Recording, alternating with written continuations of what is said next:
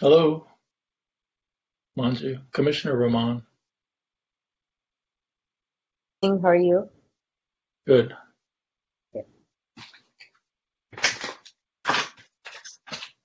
I noticed the link in our city email calendar doesn't work directly. You have to cut and paste it.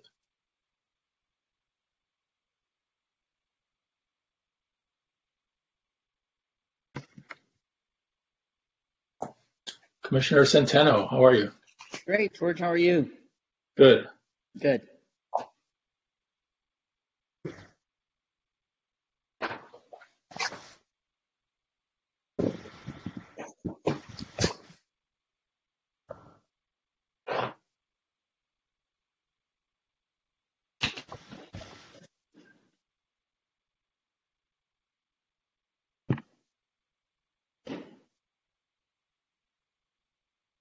Councilmember Davis, thanks for joining. I know you're going to not have your camera on, but we appreciate your presence. Yeah, good evening to everyone. Thanks for serving. I'm just a listener here. Yeah. All right, new Commissioner Joe Palazzola, welcome. I guess soon to be new after we get you sworn in.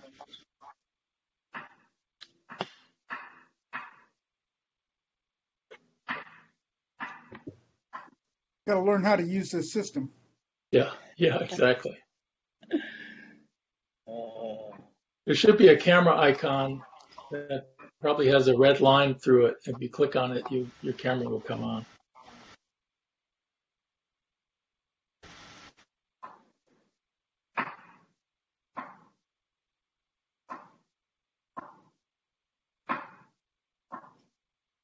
Oh, he left. Yeah, sometimes it takes a couple tries to get it to work right.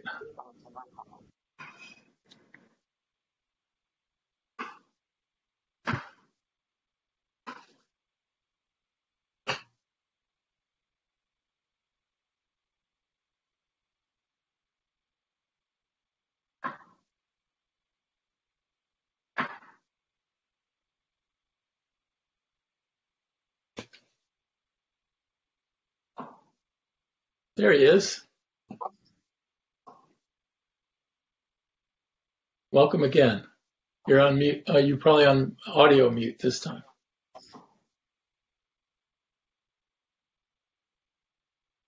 There you go. Okay, how's that? That's great.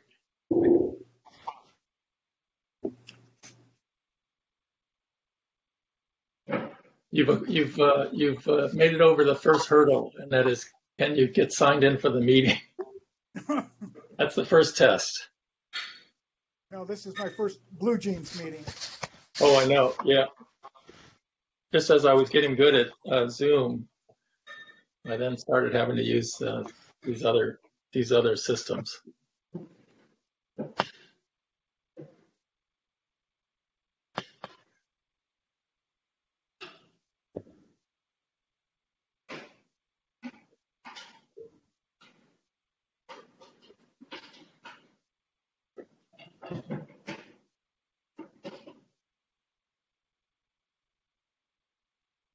Mr. Gaia, thanks for joining. I think we're gonna be able to get you on early. I think I have a few preliminaries, but your group will be first up once we get to that agenda item. Commissioner Devermont, welcome. How are you, sir? I'm doing just fine. I'll be doing better when we have a quorum, but it's early still. We have 3 minutes. I see we have a council member joining us today. Yes, we exchanged pleasantries. Just here to observe. Just here to observe. Fair enough. Nice to hear from you, council member. Good to see you.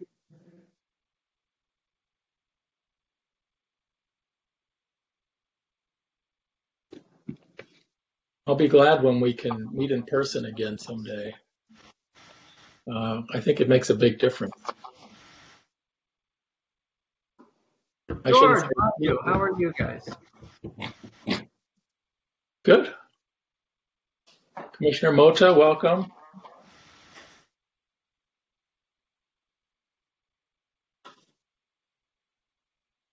How has life been, Commissioner Centeno? Pardon me? How is life? How are you, sir? Oh, great. It's great. Yeah, a little bit warm, but other than that, life is good. Golf How'd game you- is good. I got my 18 in this morning, so life is good. Good.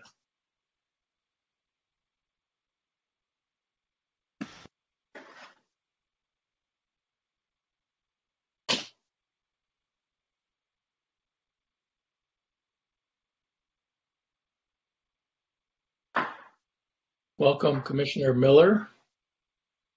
Check your name off. So I got a call from Commissioner Scott, and she had a family emergency. She's going to join us, but she'll be late.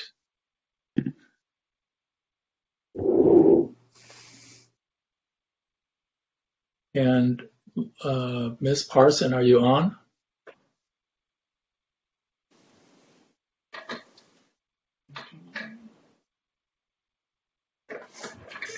Hey, everyone.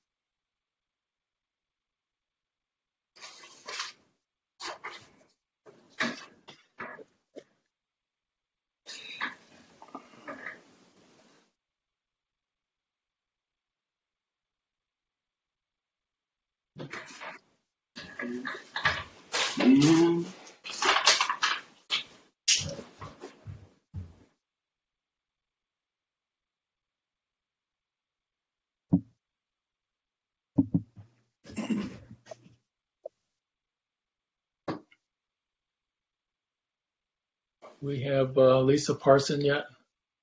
She is vital to this operation. Commissioner Cruz, welcome.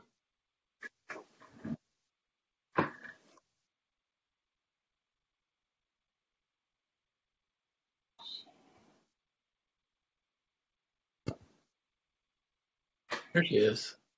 Hey everyone. Welcome, Ms. Parson. You're like the linchpin for this whole operation. We don't have you. This machine doesn't work. Hey, and also welcome soon-to-be Commissioner Ramirez. Looks like you're on as well. Yes, I am. Thank you. Yeah. So what we have a quorum. So I'd like to get started. Commissioner Scott let me know that she had a family emergency, so she's going to be late. Commissioner Basteri, I have not heard from. Ms. Parson, have you heard from her? I have not. Okay. I want to welcome City Council Member Davis, who I notice has joined us, and former City Council Member McCown, and Chief Seabrooks. And if I miss anyone, please forgive me. So I think what we should do is call the roll and then swear in our new commissioners. Can you do that, Ms. Parson? I can. I'm going in alphabetical order. Chair Brown, Present. Vice Chair Devermont, Present. Commissioner Basari McLaughlin, recording as absent, Commissioner Cruz, Present. Commissioner Centeno, Present. Commissioner Miller, Present. Commissioner Mota. Present. All right. I don't think I call attendance for our new folks just yet. No. Did you call Ramon? I'm about to. Commissioner Ramon, Present. And Commissioner Scott is absent. Yeah, she'll be late. All Oh, right. she'll be late. Okay. I'm going to swear in our new members, and then I'll welcome them and invite them to All say right. a word or two. Let's do it. Continuing in my alphabetical order. He comes before R. Late in the day, just making sure. Commissioner Joseph Palazzolo, can you make sure I know how to pronounce your last name? Palazzolo. Palazzolo. Okay. All right. We are going to swear you in right now. So just repeat after me. I, Joseph Palazzolo, I, Joseph Palazzolo, do solemnly swear or affirm do solemnly swear or affirm that I will support the Constitution of the United States that I will support the Constitution of the United States and the Constitution of the State of California, and the Constitution of the State of California, and that I will faithfully discharge and I will faithfully discharge the duties of the Public Safety Reform and Oversight Committee. the duties of the Public Safety Reform and Oversight Committee. Thank Commission. you very much. Welcome to the commission. Thank you.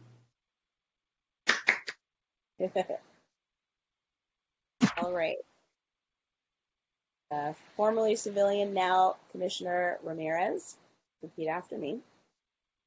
Do you pronounce it Luis or Louis? Luis, you're correct. I, Luis Ramirez, I, Luis Ramirez, do solemnly swear or affirm do solemnly swear or affirm that I will support the Constitution of the United States that I will support the Constitution of the United States and the Constitution of the State of California, and the Constitution of the State of California, and that I will faithfully discharge and that I will faithfully discharge duties of the Public Safety Reform and Oversight Commission. the duties of the Public Safety Reform and Oversight Committee. Welcome. Welcome to the commission. Thank you. And Ms. Parson, before I start talking, could you also please hit the record button? Make sure It's we're already recording. recording on my end. Terrific. Okay. I have an So, audio. let me start by welcoming everybody and welcome to our new commissioners. We're really thankful and optimistic that we're back up to full strength, and we look forward to working with you together to try to make public safety and policing the best it can be for all of us. I would like to invite each of you to just tell us a little bit about yourself quickly, and then we'll move forward. So let's start in alphabetical order with Commissioner Palazzolo. Well, I've been a resident of Santa Monica since, I think, 1981. I have spent the better part of my adult life doing a lot of community service, mostly local. And I thought getting on a commission, a city commission, would be a good continuance of that public service. Terrific, thank you. Commissioner, and welcome again. Commissioner Ramirez, few words. Thank you very much. I've been a Santa Monica resident since 1993. I was a classroom teacher and assistant principal at John Adams Middle School for 16 years of my 30 plus years in education. Recently retired, and always felt the need to continue to give back and serve the city. So that's why I'm here. Terrific, thank you. Next, I wanted to talk to the commissioners about the minutes. You'll recall we've kicked the can down the road for a few meetings because the minutes weren't quite ready. They're now ready, and they're sitting in our shared SharePoint file space, and we really could use each of you to help us review them so that we can get them on the consent calendar for the next meeting. And when you're looking at it, and I'll review and give some feedback to Ms. Parson, who's our drafts person. We're trying to make sure we have a complete historical record. So if we adopt a work plan, the work plan should be attached. We've adopted bylaws. The bylaws should be in final form and attached, that sort of thing. So just if you, well, all of us are charged with reviewing and approving the minutes. So when you get a chance, please do that, and we'll get those done either at a special meeting or in October. Next, I wanted to remind community members that are present and our commissioners that early on we had a question about how can community members volunteer and help the commission, and we unanimously approved a rule for how that can be done, and there's really 4 aspects to it.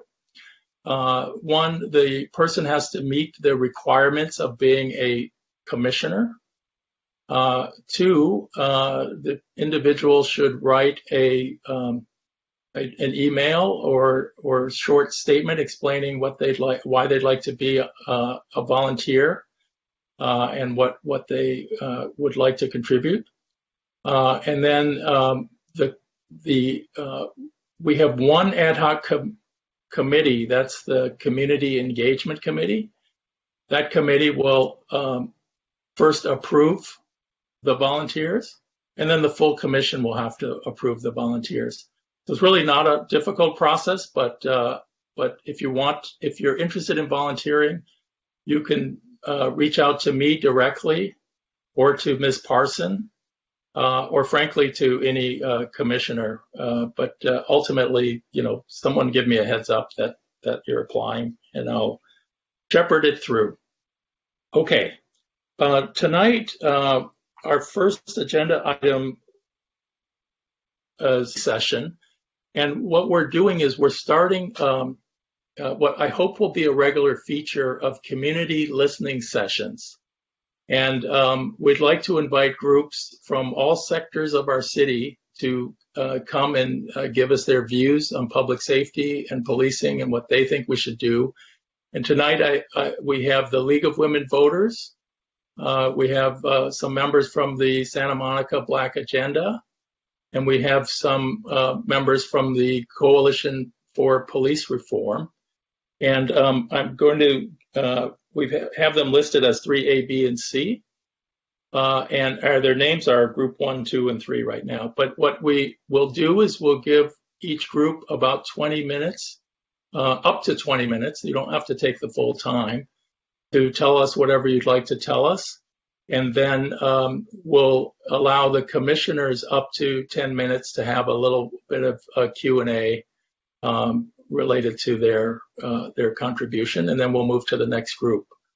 So let's start with 3A, and the League of Women Voters. Is it Ms. Zerniskaya? Are you going to be speaking? Yes, I'll be speaking for the League of Women Voters of Santa Monica. Okay, so, great. And so, please go ahead and begin, and I'll keep track of the time and try to keep it under 20 minutes. Great, thank you. It shouldn't take that long. So, good evening, commissioners and members of the public. And I saw we have a city council member and the police chief as well on the call. My name's Natalia Zernitska. I serve as the president of the League of Women Voters of Santa Monica, and I'm very grateful for this opportunity to share the League's perspective on key issues regarding police reform in Santa Monica. So, by way of introduction, the League of Women Voters of Santa Monica is a nonpartisan political organization that encourages informed and active participation in government. We do not endorse either political parties or candidates running for office, but we do seek to influence public policy through education and advocacy. Leagues at all levels have been advocates for meaningful police reform legislation. The League of Women Voters of the United States last summer joined a letter with over 400 civil rights organizations to call on Congress to implement needed policing reforms and urge congressional leadership to swiftly rectify the legacy of white supremacy and Black racism that is an anti-Black racism that has led to police violence against Black people and other people of color across our country.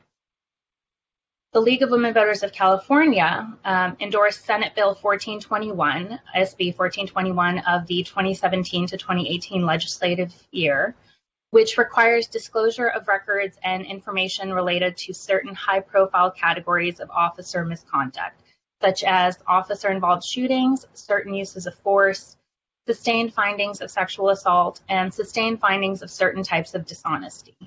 And in the same legislative year, the California legislature passed and the governor signed into law Assembly Bill 748, which requires release of video and audio recordings of critical incidents. These two laws significantly expanded public access to police misconduct records under the California Public Records Act and can strengthen public trust in law enforcement by improving transparency and accountability if they are implemented properly. The role of the criminal justice system is to prevent crime and promote public safety.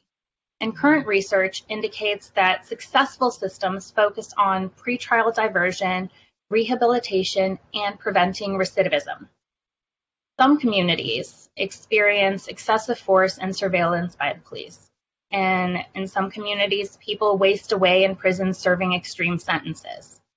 The current criminal justice system needs reform to ensure its constitutionality and cost effectiveness. Community participation is essential. The most effective criminal justice reforms consider the safety and well-being of both peace officers and the communities that they serve, especially people most impacted. We need to consider the humanity of people who are impacted by our current criminal justice system, and we need to examine the support that our public safety officers and personnel require, such as adequate training, clear performance standards, mental health services, and other resources. We appreciate the City of Santa Monica's efforts to heal and protect our community by creating the Public Safety Reform and Oversight Commission. The League believes that policing practices should be established by law enforcement with input from the communities that they serve. Community participation is crucial in the development of policing policy. The League supports police accountability via independent citizen oversight of law enforcement and publicly available data on officer conduct. Transparency and accountability are integral to maintaining the public's faith in the legitimacy of law enforcement. A breakdown in either transparency or accountability of law enforcement endangers public safety and makes it harder for peace officers to do their jobs. So Santa Monica's Public Safety Reform and Oversight Commission can perform several functions in our community, including providing independent oversight of local policing practices, which ensures transparency and accountability of law enforcement, supporting the dissemination of information to the public about policing policies, recruitment, procedures for complaint and commendation, and the rights and responsibilities of citizens and officers in interactions with each other, utilizing evidence-based research in supporting sufficient psychological services and counseling to meet stress-related needs of police personnel, advising on sufficient training to identify individuals with mental health conditions, disabilities, or substance abuse or addiction issues, so that officers will request support from the appropriate medical and mental health professionals with the goal of diverting those individuals into treatment instead of jail. It may also promote best practices regarding de-escalation and anti-bias trainings, and even serve as an advisory body which utilizes evidence-based research in decision-making about law enforcement programs and policies, including scheduled periodic audits of program and policy effectiveness. As an example, there have been several recent changes to public safety-related laws in Santa Monica, where analysis and feedback from the PSROC may have been helpful in supporting a more collaborative rather than adversarial relationship among the Santa Monica Police Department and the community that they serve and belong to. The League of Women Voters of Santa Monica is concerned about the recent temporary agreement between the city and the Santa Monica Police Officers Association that places significant restrictions on the scope of work that the PSROC may engage in. And outside of the specific restrictions contained in the agreement and understanding that they are intended to be temporary, We're concerned about the lack of transparency surrounding the purpose and the process of the city agreeing to these limitations. The SMPOA's complaint regarding an alleged unfair practice charge was filed with the Public Employment Relations Board on July 23, 2021, and was noted as a closed session item with no reportable action taken at the August 24th City Council meeting. And the aforementioned agreement was approved by the City Council on August 24th, 2021. There are complex issues at play in employment-related complaints and their resolutions. But when it comes to the intersection of labor relations and progress in the area of public safety reform, additional factors are relevant to the discussion. It's important to consider how the perception of impediments to meaningful reform may result in actual impediments to meaningful reform. And given the public process surrounding the establishment of the Public Safety Reform and Oversight Commission and its parameters, was the entire discussion appropriate for closed session, or would it have been more appropriate for these changes, even the temporary changes, be discussed or at the very least disclosed in open session, since the commission was established publicly as well as were its parameters? The council established them and voted on them in open session. We support the Santa Monica's public safety officers in their desire for their department to be a model, the kind of meaningful reform that can be achieved through community collaboration. Community collaboration requires clear and transparent communication among the community. We support the Public Safety Reform and Oversight Commission's goal to promote the best practices in community-oriented policing for fair treatment, safety, and the well-being of all, in partnership with the Santa Monica Police Department, as well as the goal of providing a body to work with SMPD and experts to develop, recommend, and help implement proposed reforms for handling complaints regarding SMPD conduct, including proposed reforms for the intake, review, and investigation of and oversight of disciplinary decisions and policies relating to such complaints. And we look forward to working with the Public Safety Reform and Oversight Commission to realize a Santa Monica that's safe for all. Thank you. Thank you for those comments. We appreciate them. I'm going to open it up to commissioners to see if you have a few questions for the League of Women Voters before we move to the next item. Anyone have questions? Commissioner Devermont. I don't know if it's really a question for the League of Women Voters. First of all, thank you so much for your thoughts. Very well said. But I guess I would have a question that would, if I may, Chair, based on what we just heard, that might apply more to our city attorney. Okay, well, I'm going to try to follow the rules of sticking to the agenda items. So for now, it should be this 10-minute period at most is just going to be for Q&A relating to what was just said. So if it's not directed, we're going to move to the next two agenda items, but I'm sure we'll get to your topic sometime tonight. So, okay, my only issue is that it was brought up an issue of the closed session, and I may be wrong, and I don't want what I'm about to be said to be an endorsement of the agreement, but I believe the City Council handles all pending litigation in closed session. That's the only point or question I have, but I don't necessarily think that's for the League of Women Voters. Thank you so much, Natalia. Any other questions? Commissioner Miller? Yes, thank you and then very much. Commissioner Cruz, if that was a hand. Okay, go ahead, Thank you Commissioner Miller. Thank you very much, Natalia. I appreciate the work of the League of Women Voters. I also appreciated your mention of pre-trial intervention, and I'm pleased to say that part of what I think this commission has learned in recent weeks is that our city is pretty strong on that and takes that role seriously and quite compassionately. So thank you for mentioning it. You You mention meaningful police reform and needed police reform. You also go on at length to give a number of characteristics of what needed and meaningful police reform would be, and I appreciate that. Could you boil it down for us, though, to maybe a couple clear indications in your experience or in the league's view of what makes for the difference between meaningful police reform and, let's just say, a desire to appear to be engaging in police reform?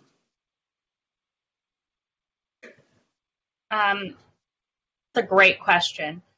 So to boil it down, I would say there have to be results. We have to be able to see measurable, real changes. So are as many people getting stopped? Are fewer people getting stopped? How many folks are going into that pretrial diversion? What alternative methods are being used?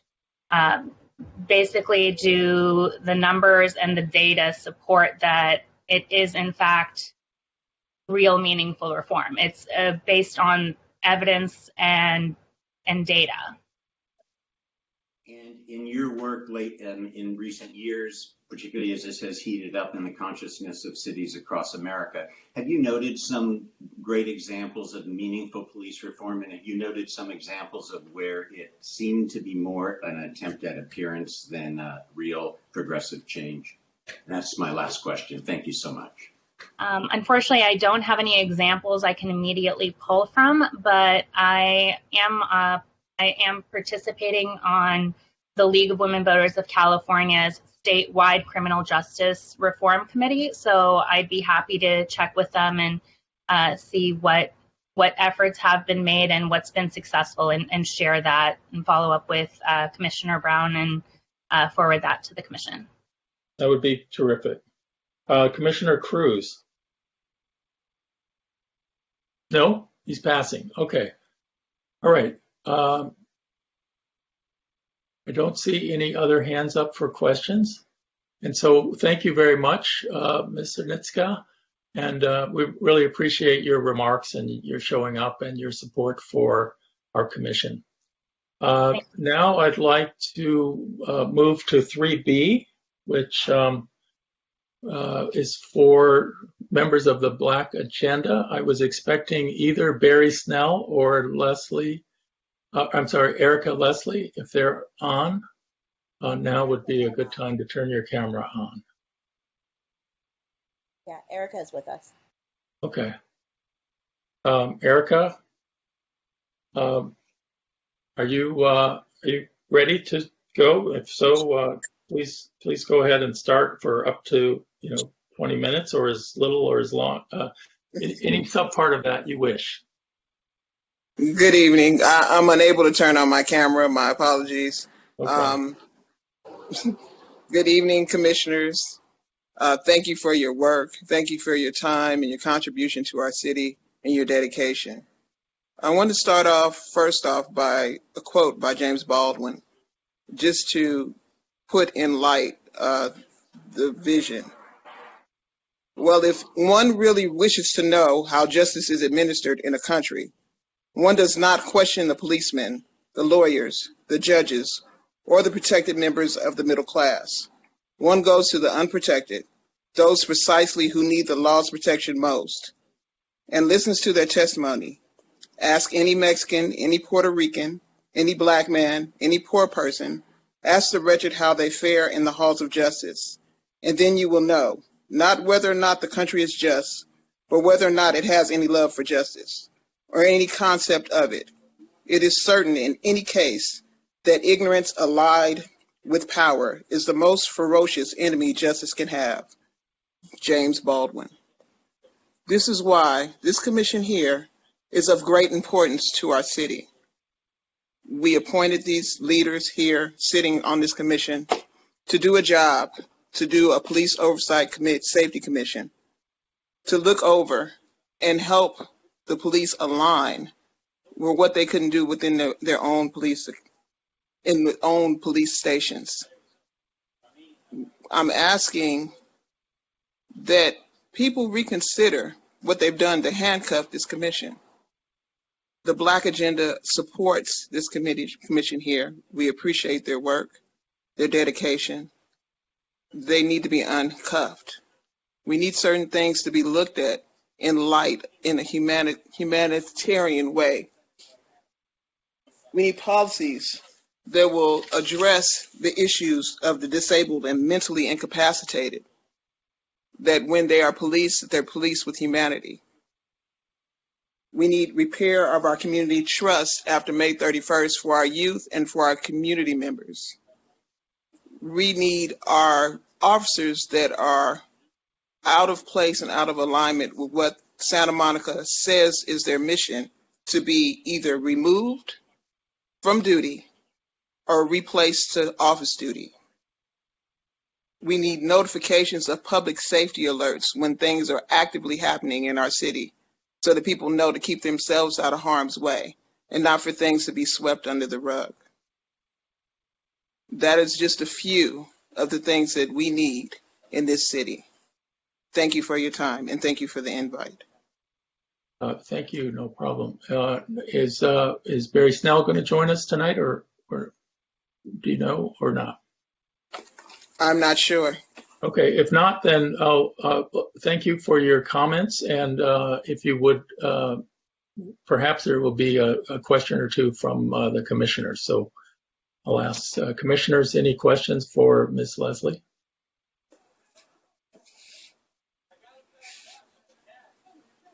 Commissioner Miller? Go ahead. I appreciated the quote by James Baldwin very much, and I would just add, as he might wish to, the plight of LGBTQ plus people, transgender people, and particularly transgender people of color who have been experiencing enormous difficulties with law enforcement. Thank you. Okay. I had a question, Ms. Leslie. You mentioned public safety alerts should be sent to everyone. Is it your understanding that public safety alerts get made to some portions of the community, but not all? Is that what you're suggesting there? Yes. Just as recently as Sunday, there was a shooting in the city, in the Pico neighborhood, and people weren't aware of where to keep themselves out of harm's way. Yeah. Which areas of the city to avoid. Thank you. Any other questions of Ms. Leslie before we move to the next agenda item? Okay, I'm not seeing any. So I will now, well, thank you very much,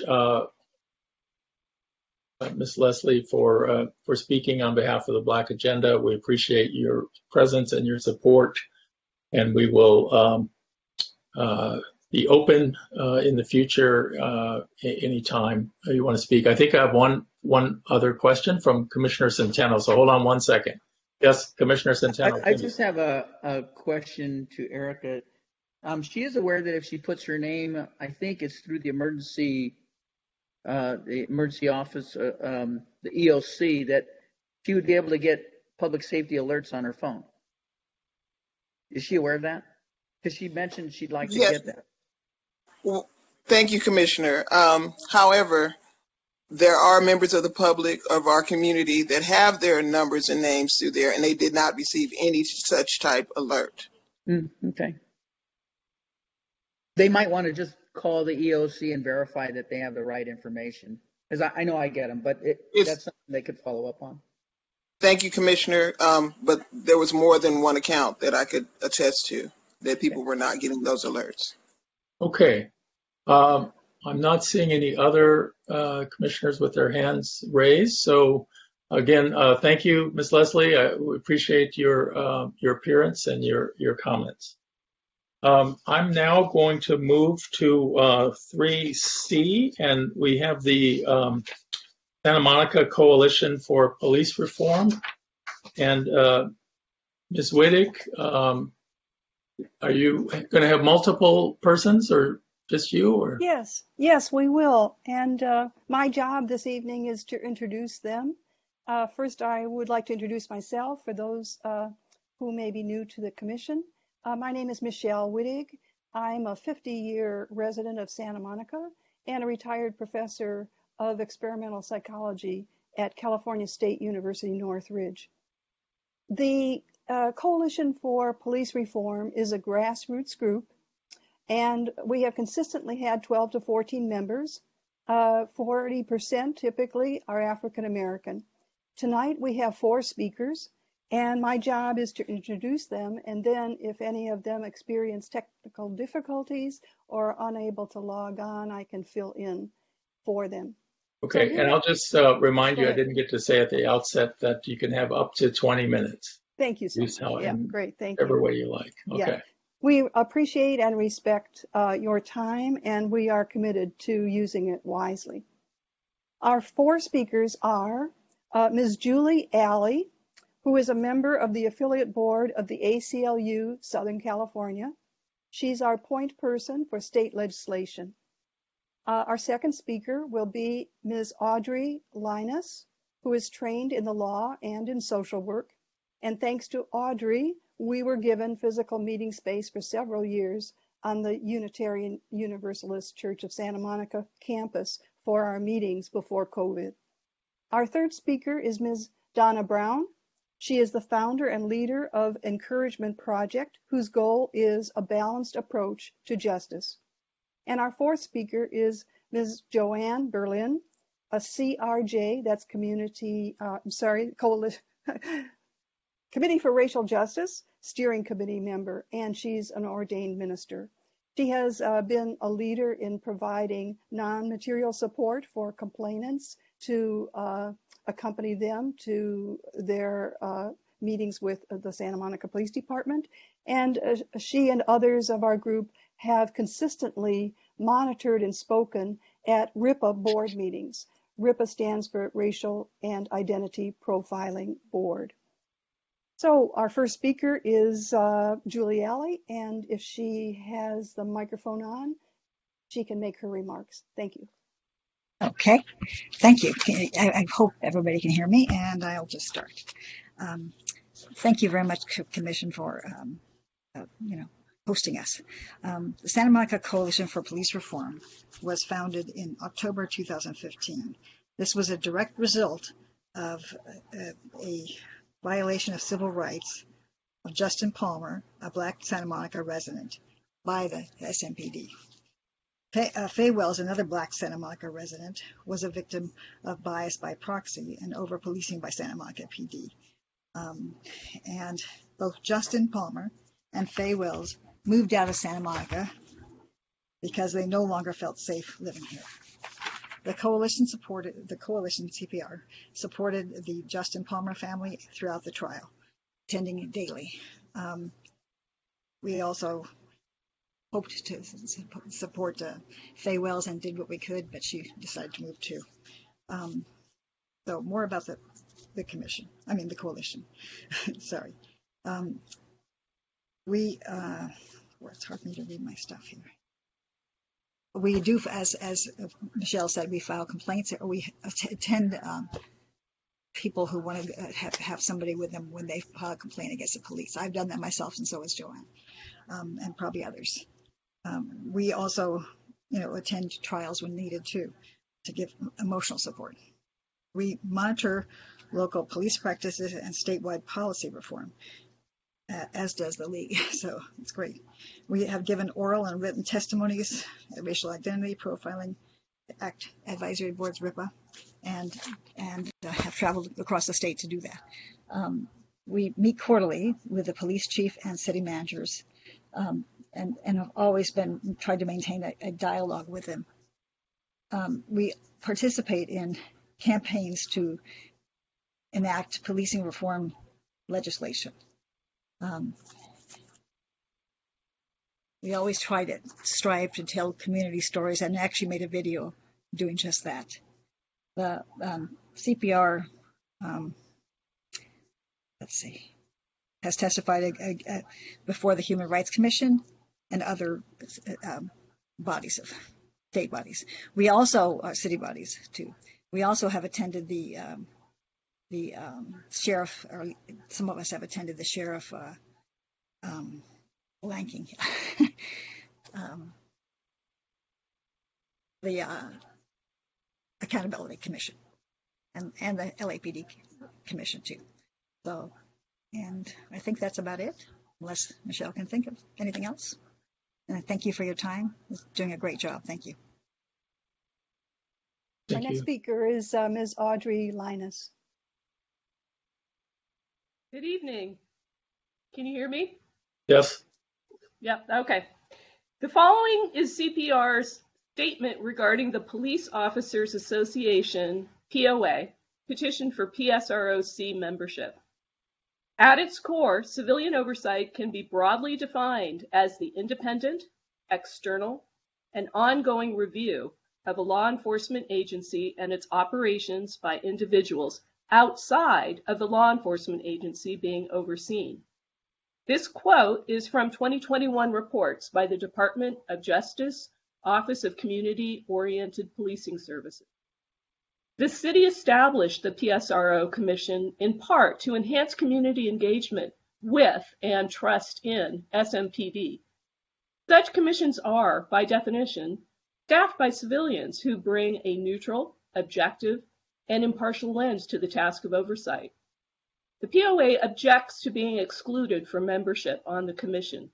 However, as the National Association for Civilian Oversight of Law Enforcement, or NACOL, elucidates, civilian oversight is a process that involves the active participation by persons who are not sworn law enforcement. Do the POA and SMPD officers honestly contend that they can be impartial in assessing their own performance? Although the POA alleges that it supports reform, CPR is unaware that POA has ever advocated for reform until the city, as a result of the events of May 31st, established the Public Safety Advisory Committee. 2 members of SMPD, including the president of the POA, were appointed to the advisory committee and given the opportunity to represent SMPD and express their opinions. Several CPR members who watched all of the advisory committee meetings independently and uniformly concluded that the officers' contributions served largely to create roadblocks to change. Why would their service on the PSRO Commission be any different?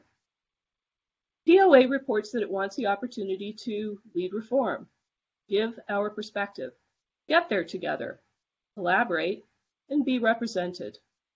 Disallowing law enforcement from overseeing itself through the Commission does not preclude it from doing so internally, from making a comment at City Council meetings, from attending Commission meetings to offer their perspective, and indeed the Chief has been invited to do so, or from submitting data and reports to the Commission.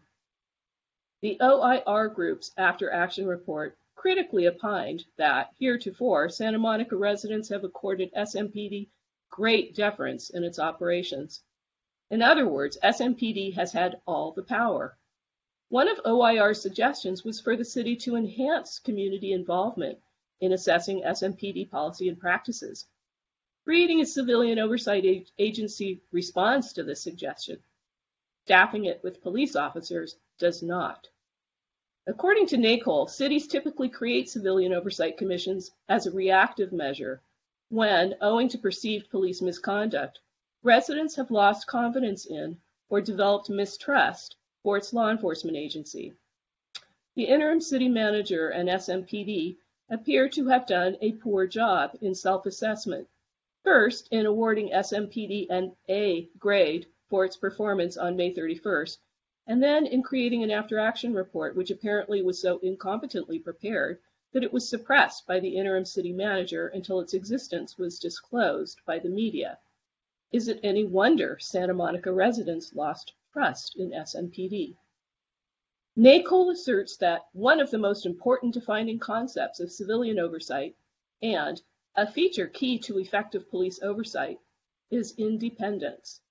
Independence is defined by NACOL as the absence of real or perceived influence from law enforcement, political actors, or special interests looking to affect the operations of the civilian oversight agency. Such prohibited political influence by law enforcement includes the opportunity to appoint or veto the appointment of commission members. NACOL informs us that the oversight body must be separate from all groups in order to garner trust by being unbiased. CPR believes that only independent civilian oversight, free of law enforcement membership or influence upon membership decisions, can help SMPD rebuild trust with the community.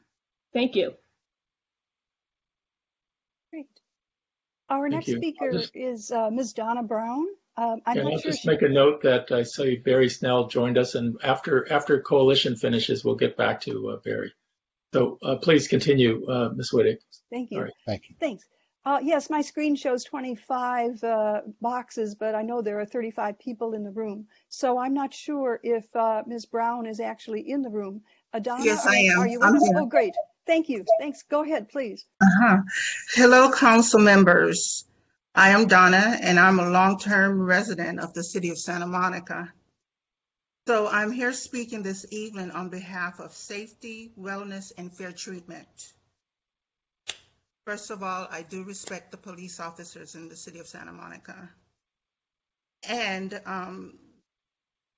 now the responsibility for the Public Safety Reform Oversight Commission, we would like to continue to enact as originally envisioned to increase police transparency, enforce accountability around best practice, and provide civilian oversight and the resources needed for the commissions to succeed. And that's it. Thank you so much for having me here this evening. Thank you. Thank you, Donna. Our final speaker is Ms. Joanne Berlin. Good evening. I can't seem to unfreeze my picture, but that's fine. I think you can hear me. Yes, we can hear you. Very good, very good. Okay, I'm just going to, I guess I have about 5 minutes maybe. Don't know that it will take that long, but I'm just going to go back over a few things that maybe I want to stress. And one of them is in terms of the history that Julie mentioned. That was in the early years of the Coalition for Police Reform that we had a couple of cases that were kind of very widely publicized in the community. She mentioned the Justin Palmer case, and that was a case that had to be brought in the federal court on a civil rights basis. It's a case that had to do with racial profiling and use of excessive force. I guess it's commonly understood by a lot of folks that you can't really win any case on racial profiling. You have to try to prove what's in the mind of someone to say they racially profiled. So that's kind of a non-starter, I'm afraid, in the law. So that's why the Justin Palmer case, and the Justin Palmer was granted $1 million in that lawsuit for the use of excessive force by police. So we learned a lot by sitting through that trial every day and listening to all of the details that came up there. And then in the Faye Wells case, it was, as I believe Julie mentioned, racial profiling by proxy. It was a neighbor that called and saw Faye, who was black, and with a Latino person trying to help her, a locksmith, help her get into her apartment because she didn't have her keys with her. And the police came out with dogs and guns, and she was, as Julie said, so terrorized that she had to, felt she had to move out of the city. They both did. They're both Palmers and Faywells moved out of the city. Partly, the Palmers, partly because they also felt that there was an ongoing kind of almost stalking going on by some of the people involved in that case that made them feel uncomfortable to stay in the Pico neighborhood. So we realized that in the beginning of CPR, one of the first things we did was to look at the policies. The police gave us all of their current policies, and we read through them, and we noticed that relating to both of those two cases, there was nothing at the time, there was nothing, the word de-escalation was nowhere in the policies, not even on the use of force policy. That has been rectified. Chief Seabrooks did that after we kind of pointed out that there was no word of de-escalation anywhere in the policies. So that was good. That is now written into the policies. But speaking for myself for a moment, policies are certainly important, but I have come to see that they are not always followed. And so, and we don't have any access when they're not followed to, if there is any accountability brought to bear on police who don't follow them, or if there is accountability, we don't have any sense of what that is. What is the nature of that? I happen to, along with Michelle and Julie today, be on the RIPA subcommittee meeting on post training. You've got about 2 minutes left, just FYI. Okay, thanks. Please continue. Yes. Yeah, and so I just want to say that as CPR, we're very concerned about the kind of training for new officers as well as the continuing training. And it was a bit disconcerting to have the people from the State Department of Justice say that there is actually, there's 18 folks on the post board that decides what the training will be, what the nature of it is, or suggestions. They make suggestions as to the nature of it. There's no civil rights designated person on that board. There, out of 18 people, there are 10 who are public safety officers, and there's no oversight to post, and there's nobody can say you're leaving out this or you're ignoring that. So we really are concerned that this commission deal with meaningful training in a number of respects. Also, we're concerned that this commission deal with the examination of the budget because in the wake of 5/31/20 and the killing of George Floyd, there was talk about readjusting the budget and moving more funding into mental health. I don't believe that has happened, and so I think this commission should pay attention to that. We also, as Donna said, want accountability when people try to present a complaint. We've been with people and heard from people who have tried to present a complaint and have trouble getting past the front desk of the police department. And I think also we want the commission to have some input into who the new police chief will be, if that's at all possible. I think that's very important that the commission at least be able to give their opinions as to what is wanted in such a person. Thank you. Thank you. Commissioners, well, thank you to all of the speakers for Coalition for Police Reform. Now I'll ask the commissioners again if they have a few questions for Coalition of Police Reform, and then we'll circle back quickly to Mr. Snell, who's waiting.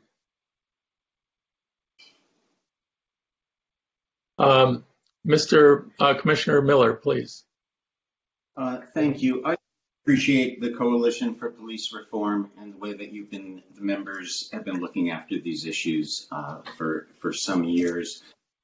I also appreciate the reference to the grade A from 531 and how that sort of set in motion, such a credibility gap And it was extraordinary that at the same time that a number of our civic appointed and elected top leaders were promoting and supporting the Obama initiative for cities relative to police reform, those same individuals were standing by the A grade. My one quick question is with regards to police officers serving on this commission. Coalition, correct me if I'm wrong, but does the coalition have an objection to former police officers serving on this commission? And I would just point out to date, I think we benefited greatly by that being part of the profile. Thank you so much. I would just say that we are not of one mind, but we are of a single purpose. So no, we don't have one common answer to your question, but we do have and share the same purpose, and that is police reform, whatever form the community expresses as its wish. Commissioner Mota, please. I would just like to say that I agree with, who was the lady that was speaking? With the lady that was speaking, I would have to agree with her in terms of like having a say in the budget, just because I know in the OIR report it talks about how they didn't disclose certain transactions towards programs, and it would be good to know like where the money's being put, because it's, you know, we need to know. Thank you. Okay, not seeing any more questions.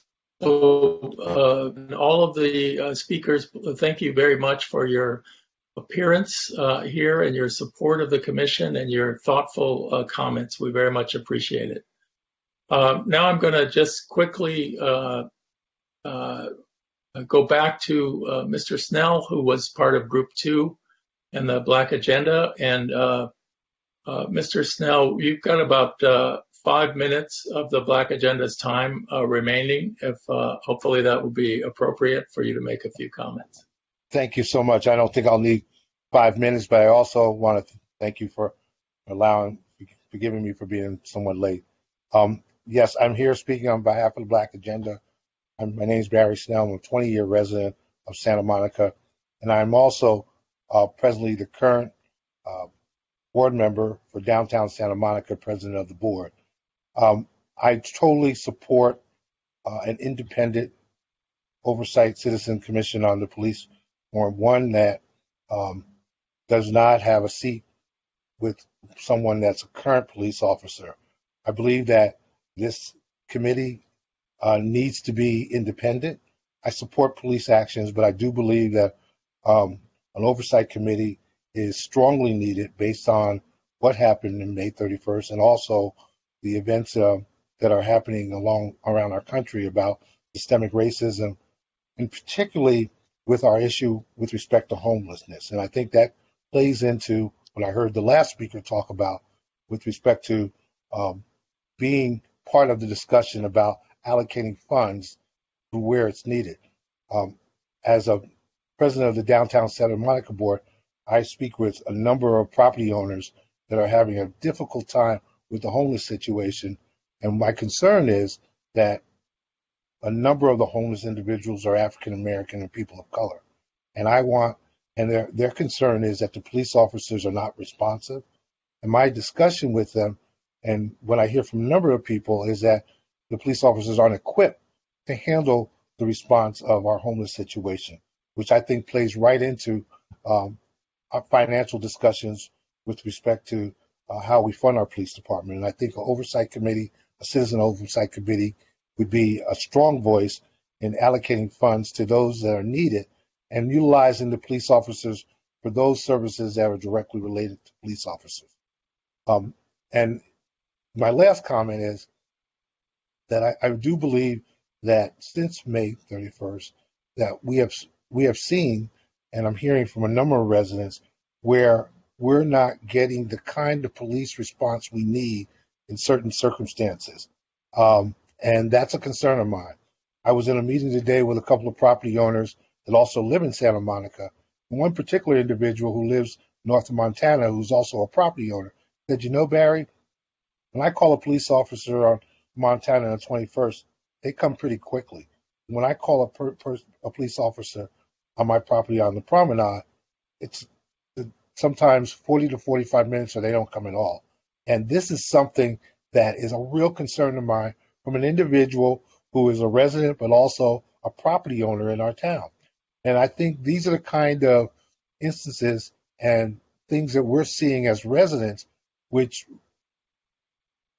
weigh right into why we need to have a citizens oversight committee discussing and making sure that policies and decisions with respect to finances are going directly to where it's needed. So I'm a strong proponent of your oversight.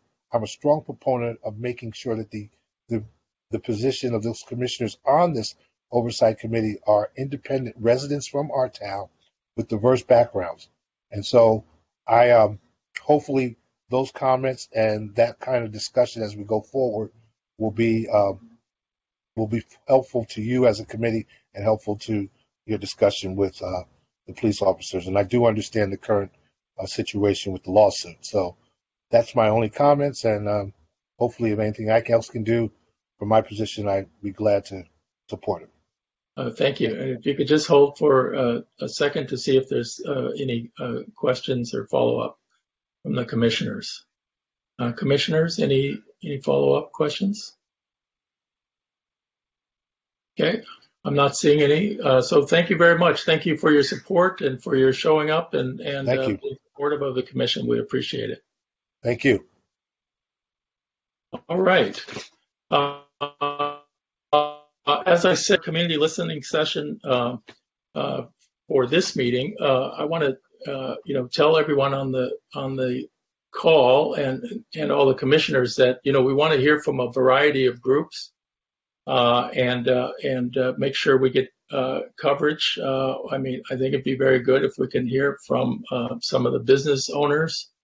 It would be good if we could hear more from Latino community and groups, from young people, and from other segments of our community. So this is not the only time we're going to do this, and we'll expect to have more of these. All right, Ms. Parson, can you read the next agenda item, which is 3D? Indeed. 3D, drafting session for written report and recommendations to City Council regarding OIR group report, SMPD response, and Commission's intended work plan. Discussion of SMPD July 29, 2021 information item, and SMPD response to OIR group report on May 31, 2020 events. Great, thank you. All right, I'm going to start off with a chair report here. It was included in the agenda package. And what this agenda item is a continuation of our work to prepare a report to the City Council that reflects our review of the information that's come out concerning May 31st. And there's, in addition to the public record, there's the OIR group report, and there's the SMPD response to the OIR group report. And in my view, what we're preparing is a report that reflects what we think is important and significant about these events as reflected in the report, the documents, and what we plan to do as far as our own work plan about the issues that we identify that are important. And while we're at it, to the extent we have immediate recommendations, our expectation and intent would be to make those recommendations in this report as well. Now, due to the Brown Act and the need, which I support, of being transparent and doing our business in public, we're trying to figure out how do we draft a report in public.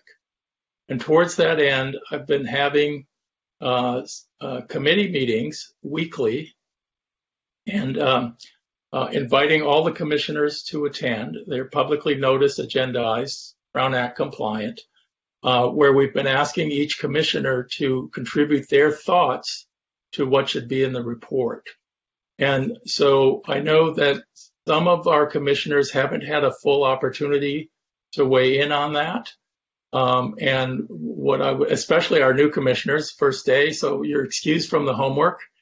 But I would like to urge you all to continue to read the report and continue to add to what will become a draft as I get more information from community members who come to our meetings and from commissioners. I'll start to put it in a draft, and at some point we'll have a discussion on a draft report to City Council, which we will vote on. So let me, you all, I assume, always read the agenda and the packet before the meetings, but just for the benefit of the public and as a reminder, let me tell you some of the things that have been identified from our discussion so far. We basically organized our public discussion by asking 4 questions. One was, what issues raised by the OIR group report are the most important for the commission to include? Second question was, what work should the commission do to address these important issues? Please be specific. A third was, how can the commission best obtain the cooperation of SMPD and its leaders as we pursue our work? And the fourth was, what additional matters should be addressed in our report to City Council in September? And so I'm just going to go through and highlight a few that have made their way into our document recently, but all of these are already in the public discussions.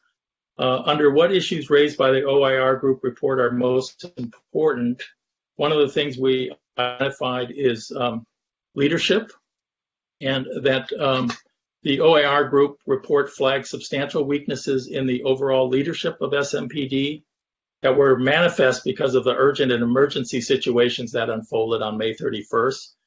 And we're concerned that these leadership challenges persist within the department and further work needs to be done. Another category that's evolved in our draft is false narrative.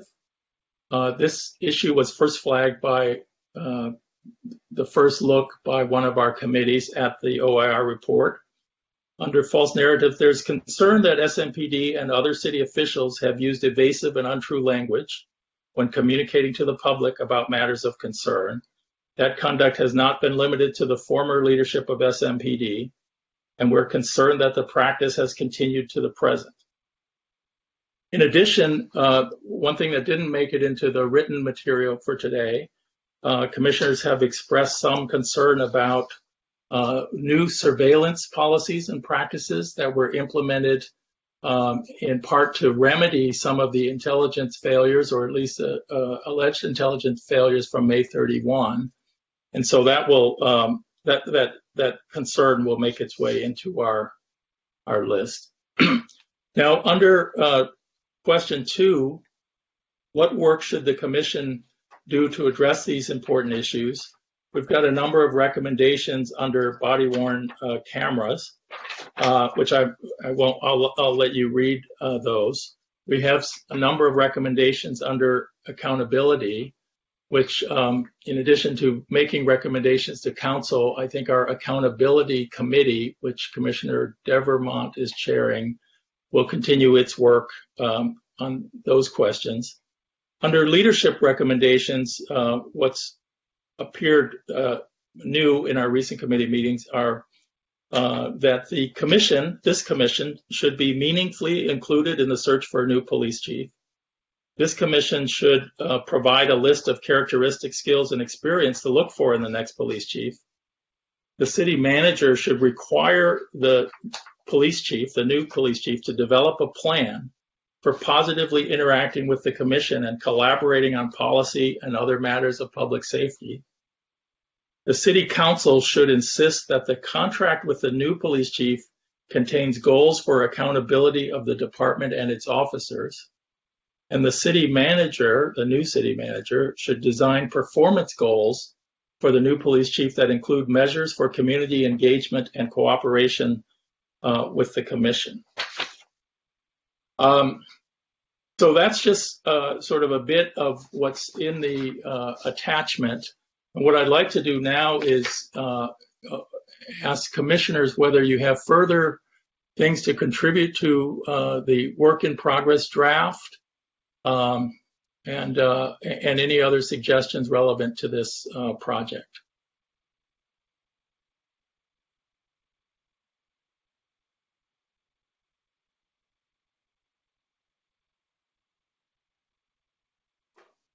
Commissioner Miller. Well, I have a comment, which is, that sounded darn good, Chairman. That all sounds very much like what ought to be key elements of our work plan. And then just one quick comment, you mentioned alleged intelligence failures. I think that's pretty much now accepted fact of intelligence failures. But yes, I like the draft as you're describing it very much. I particularly want to encourage getting views of commissioners who have a different take or might disagree with portions, because I want to make sure we have a fair opportunity to air views. One example, for example, is I'm not sure we've got enough input on how business owners feel about the OIR group report. It might be interesting for us to solicit some more views on that as well. We will have, it's very difficult to draft this report in public. So we will, but that's the way we need to do it. So we'll have a few additional sessions between now and September. I've got a due date of September 28th by my calculations. So I would plan to have additional special meetings where we invite the commissioners to continue providing input. And if anyone wants to help me draft based on the input, I welcome all volunteers. I see Commissioner Devermont is volunteering, and I see Commissioner Mota moved, so I'm going to count her in as a drafter. All right. Any other comments on this agenda item? Not Ms. Yes, City Attorney Cardona. Just a note for your scheduling purposes that for the report to be submitted by the commission, if you want to do that prior to September 28th, you'll need to have a special meeting of the commission as a whole to vote on the final draft. Yes, this is a good point to continue to remind our commissioners of, and that is that just like boards and nonprofits and city councils, they can't act as a body without actually voting and having a majority of the members vote in favor of it. So everything we do short of that is just preparation, and at some point we'll have we'll circulate a near final draft and invite a vote. Commissioner Centeno. Just a question, as drafts come out, first draft, second draft, or et cetera, do we get notified that it's going to be in a share file so it can be reviewed, when we have an opportunity to review it and give comment and feedback? Absolutely. The reason I hesitate is because I haven't figured out exactly how we're going to do it, but everything that has been prepared so far has been shared with the commissioners. And if it needs to be, I see city attorneys coming on again. If it needs to be shared with the whole world, I'm happy to do that as well.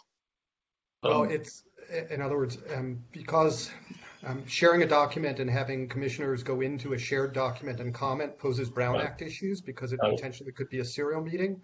Yes. So you can certainly circulate the draft and have commissioners put their comments in place, but then any discussion amongst the commission members of those comments should occur at a publicly agendized meeting. So at any one of your special meetings, everybody can come in and discuss each commissioner's proposals in terms of working on the draft, but that needs to be done at that meeting. Yes, let me just ask you a follow-up on that, City Attorney. So are you saying that we could have a process where individual commissioners could put their comments into a document, so long as that document with the comments makes its way into our public meeting? So my suggestion, if you want to do something, is that Lisa Parsons could maintain a document, and each of the commissioners could input their comments to Lisa Parsons. Lisa could then collect all of those comments and bring them for discussion amongst the commission as a whole at the meeting, without those comments being shared with other commissioners prior to the meeting. That would enable everybody to put their comments in, but the discussion of those comments wouldn't occur except in public at the meeting. I see. That still sounds a little bit cumbersome, but I'll follow up with you. I apologize, but that's just the Brown Act requirements. Yes. Commissioner Centeno, yes. Yeah, and just a follow-up, City Attorney. So if I'm understanding this correctly, I get a copy, I review it, I have some comments, I submit the comments to Lisa. Everybody else does the same. And so then we have to have another commission meeting to discuss, if we're going to discuss those comments. Is that my understanding? Yes, so there would have to be then an open meeting at which those comments are discussed among the various commissioners and decisions made as to which comments to accept, which not to accept, and work on the draft. Thank you. Thanks. Commissioner Debremont. Question for our city attorney. Could a draft be sent out, comments made sent to Lisa, Lisa sends to the whole commission, without discussion, newer drafts are made based on those comments, and can those newer drafts based on the comments be sent out if there's no discussion? The problem is that someone in that chain would, the short answer is, depending on how it is done, that's probably possible. So for example, let's say a draft is prepared, 6 commissioners have comments, they send those to Lisa. Lisa, without indicating whose comments are whose, prepares a draft that is now the updated draft with everybody's comments. There may be conflicting comments in there. That new draft could then be circulated, but any discussion amongst the commissioners or decisions regarding how to implement those comments would have to be at a public meeting. Would it be possible to do if the names of who gives the comments was distributed and a new draft without discussion was then made based on those comments and sent out for more comments? As long as, my point is, there's never a gathering to discuss, it's just reactionary. Or is that not okay?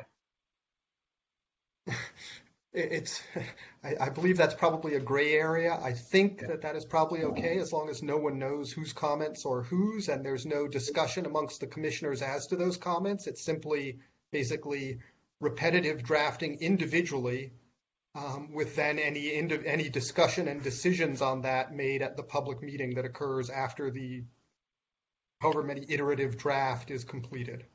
Yeah. But it would go ahead. I'm sorry, but it would require the names to be left out, and I think you're saying it's kind of ambiguous as to its legality. Yes. All right. I don't want to push any barriers. Yeah, I don't want to belabor this too much, but I've got just one last variation I thought of. City Attorney, we would follow your process to collect comments by Lisa. But maybe I have a special meeting for the sole purpose of making all of that public and distributing it to the commissioners. And then that's a 5-minute meeting. And then we give some time for people to review it and then hold the substantive meeting where people can then draft. That would work because then the public is made aware of all of the comments of the commissioners at that public meeting, and then you go from there. That would work as well. Got it. Okay, thank you. Ms. Parson, any other comments from commissioners before we get public input on this agenda item? My only comment is I like your second recommendation or thought. Yeah, okay. That's why you're the chair. Yeah. Hey, happy to do it. And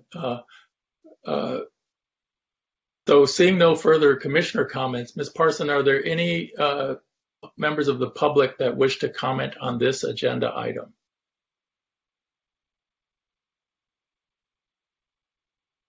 You're on mute. I'm not seeing any.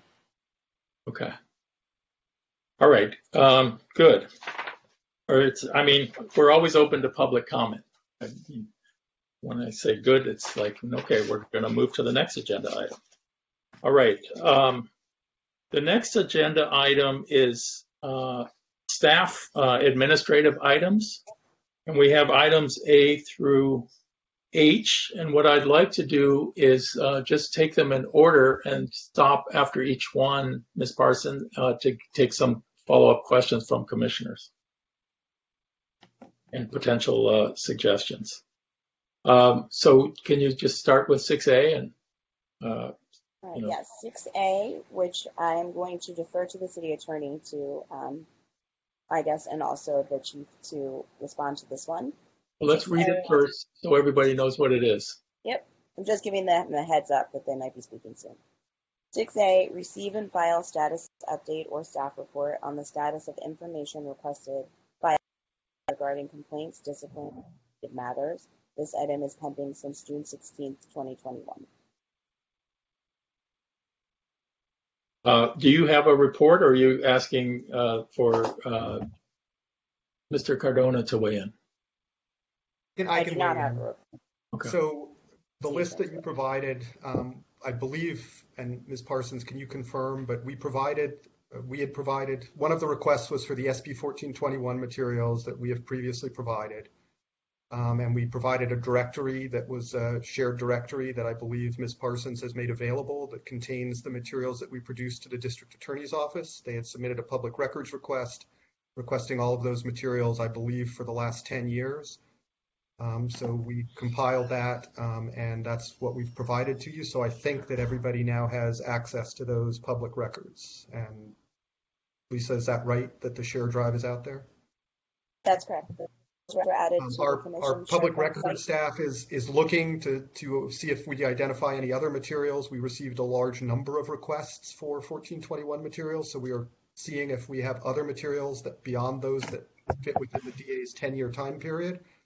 And if to the extent we have those, which I believe we do have some, once those get compiled into a similar shared drive, we'll transfer it over to Lisa and make it available to everybody. Okay. The balance of the materials, I think Chief Seabrook and her staff were in the process of gathering. So there's still some documents that haven't been provided, I take it. I don't know what has or has not, so I'll defer to Chief Seabrook on that. Good evening, everyone. Yes, there's a small number of documents that we wanted to look at, and I received them and then sent them back for some additional validation to be sure we were being fully responsive to the request. So we will have that forthwith in anticipation of your, well, I'm not sure if it's your next ad hoc, within the coming week. Let me just say it that way. Thank you. Commissioners, any further questions or comments on this item? Yes, Commissioner Devermont. I would just like to thank the city attorney and the chief for the hard work that they've put in, and obviously Lisa, Ms. Parson, for the hard work that they've been put in compiling this information and making it available. Thank you. And I would like to say, I agree. Thank you for getting that material to us.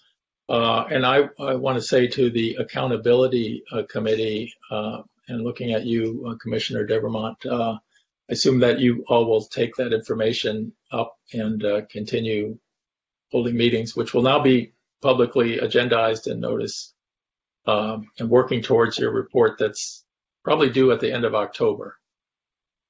Yes, the records are voluminous, to say the least. I have been going through them. And yes, we'll be planning to hold meetings. Okay. I'm going to leave it at that. Yes. Good.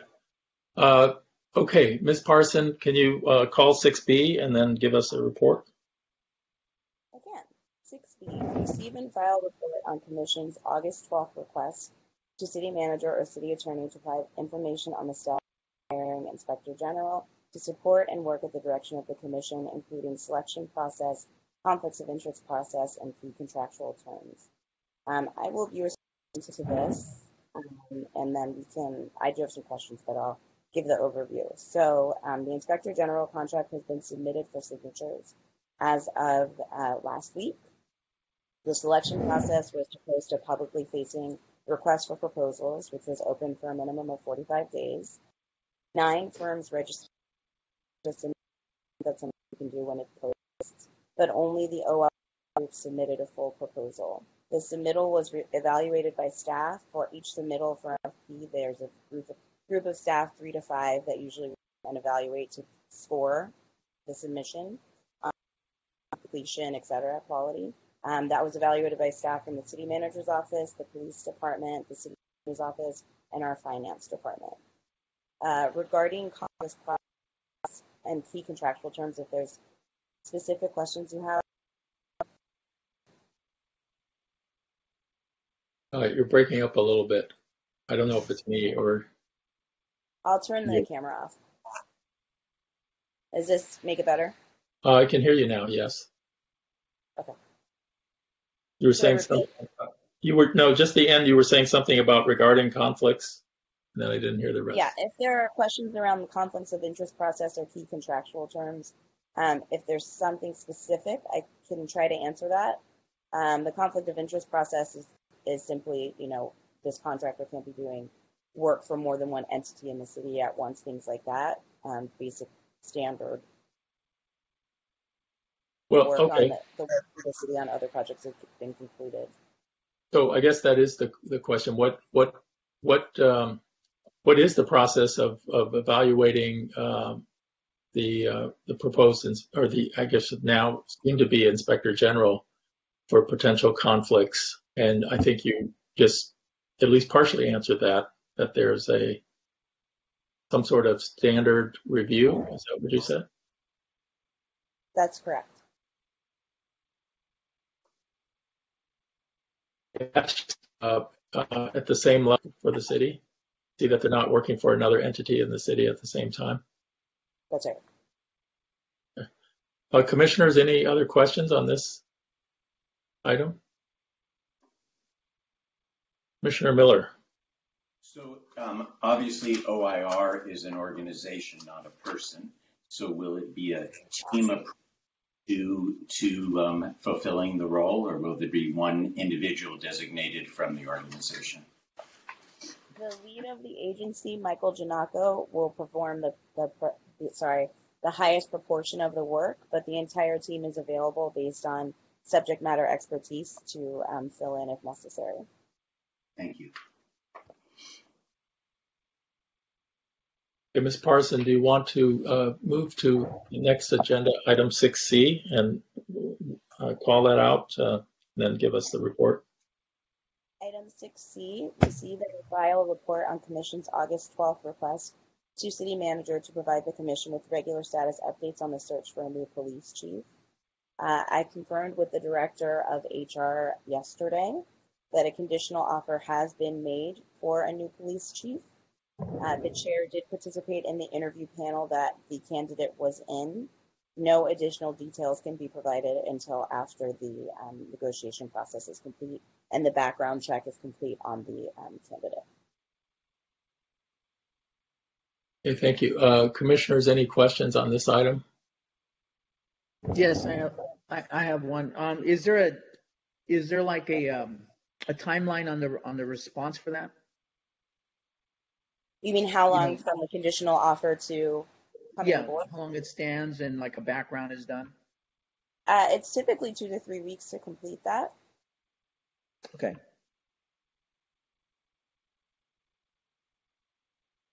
Okay, Ms. Parson, do you want to move to 6D? I do. Item 6D, receive and file status update or staff report on the status of recommendations from the Public Safety Reform Advisory Committee and provide direction to staff on next steps. I'm just going to pull up a document because there's several to refer to.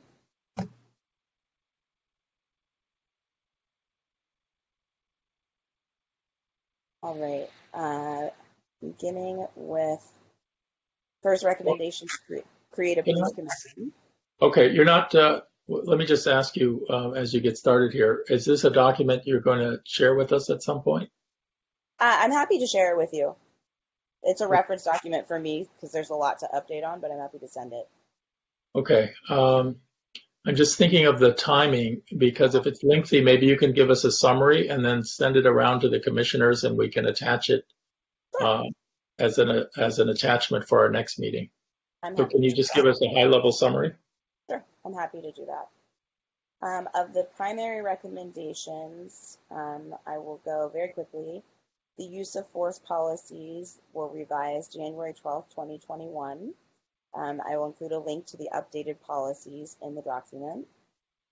311 is something that was recommended. 311 has been established.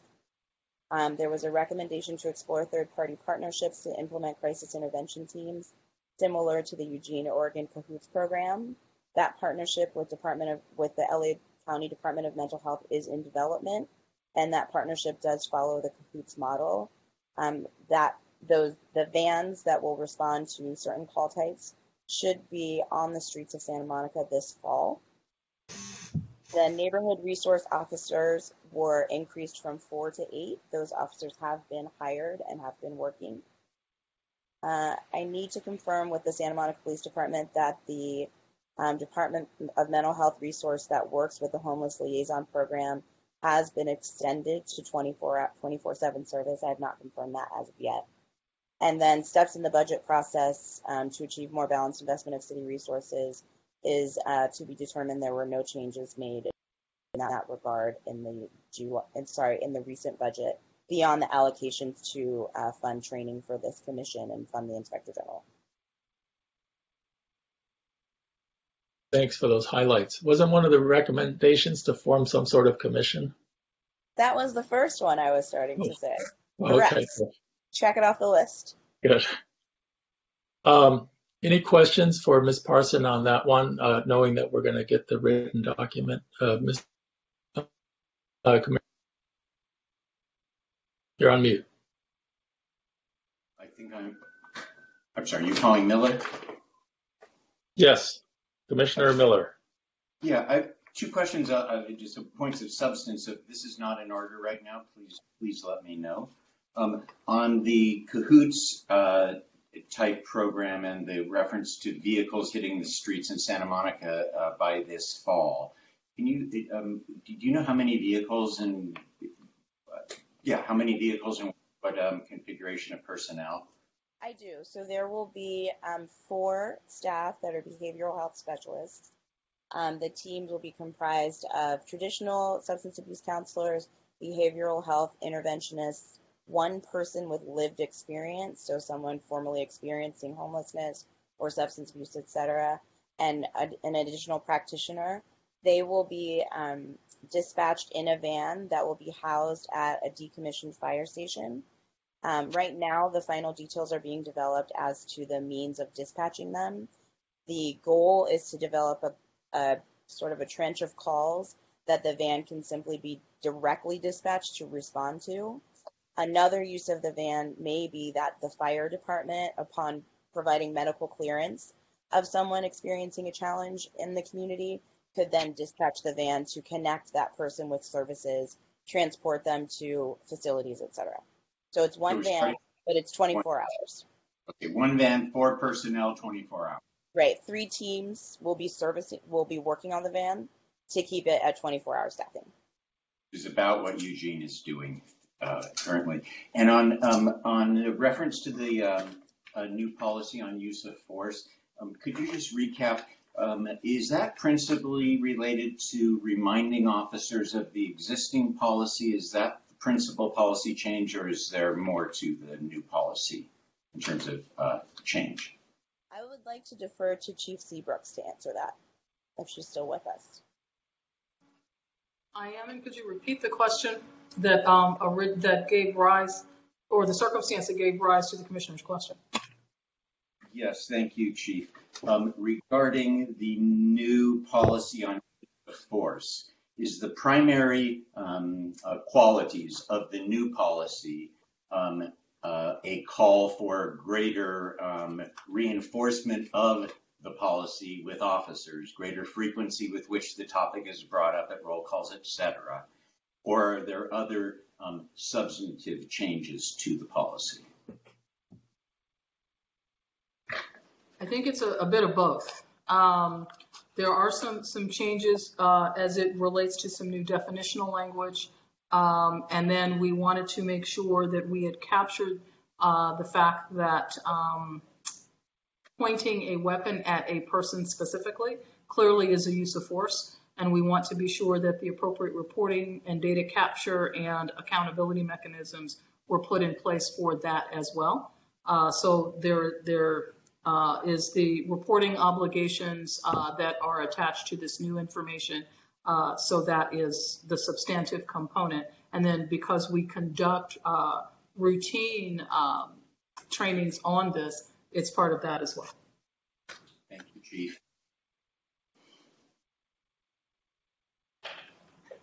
Yes, Commissioner Ramirez.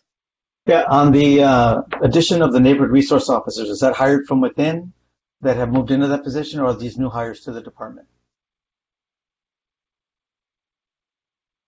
The additional neighborhood resource officers, they are officers who are already in the organization.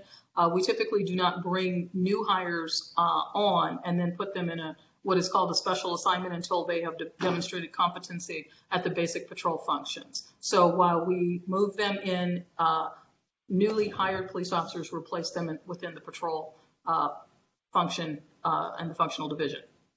Thank you very much. That's what I was hoping. You're welcome. Commissioner Centeno. Chief, is these new positions, even though they're not being filled with new officers, are they new positions on the department? In other words, are there new officers being hired? So your allocation of officers is increased by 4? No. Okay, so it's being absorbed into the existing officer population. Yes. Okay.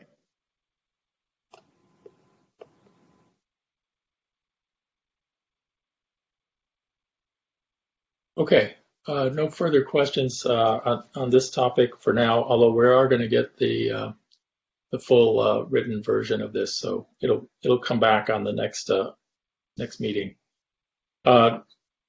Ms. Parson, can you go to 6E? Yeah. 6E, receive and file status update or staff proposal on structuring community engagement and community input into the Commission's work and provide direction to staff on next steps. On this, I do not have a full update for you at this point. I believe there's a working group that's going to focus on the community resilience. That's not the right word. Commissioner Scott's working on it.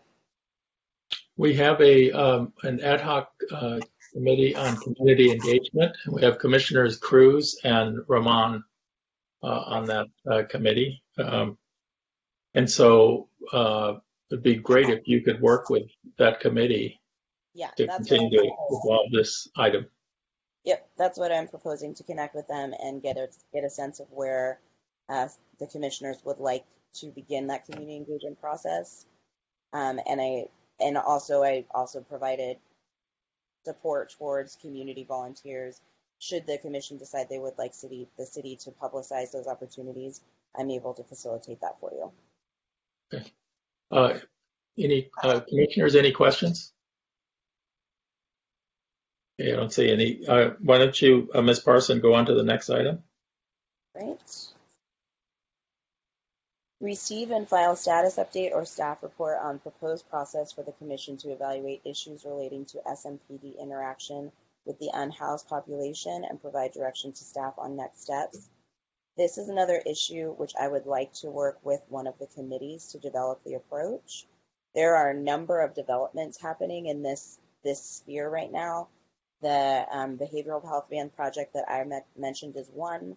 There is a crisis response unit that is also being staffed up right now out of the fire department and a few other initiatives. So I would like to provide a detailed briefing to either the full commission or a working group or an ad hoc group that would focus on that to get a sense of where you might want to focus those efforts. There will be a large number of departments that will be involved in developing a process for really evaluating those activities.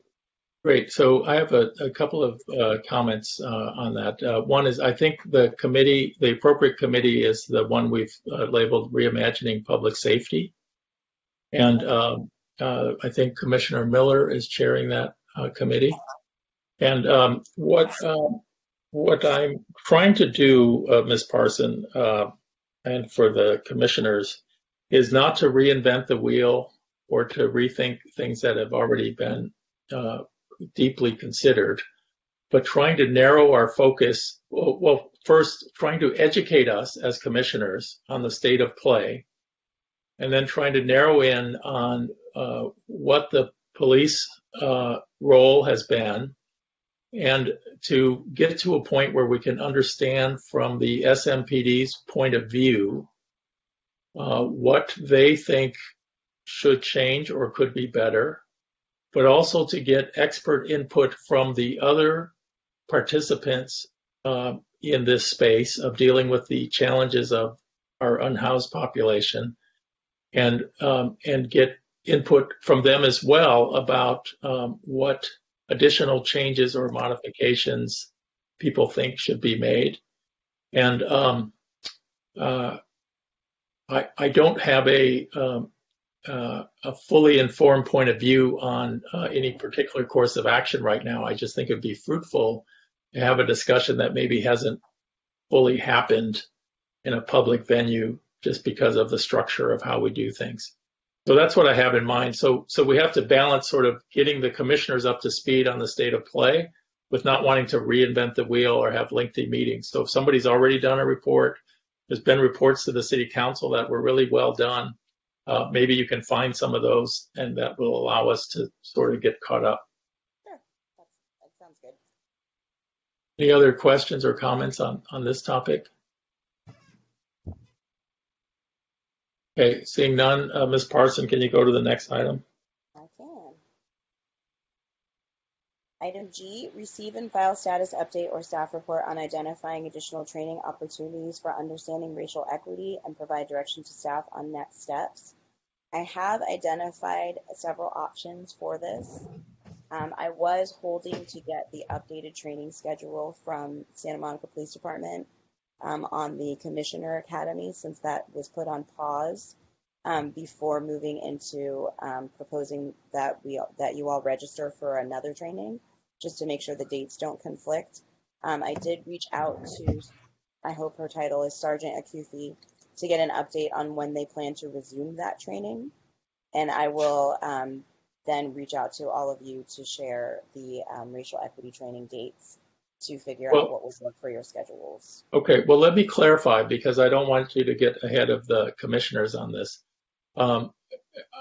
In the ordinance, there are a few different categories of training that the ordinance either requires or recommends. We'll have to look at the language that the commissioners obtain. Mm-hmm. And one of them is an understanding of racial equity. And what I think the request of you is not to sign us up for anything, but to survey the landscape and see what the choices are, and then come back to us so we can have a discussion to find out what the commissioners want to do. I think part of your work should include circling back to Commissioner Cruz, who I believe may have had some thoughts on this when we first raised it.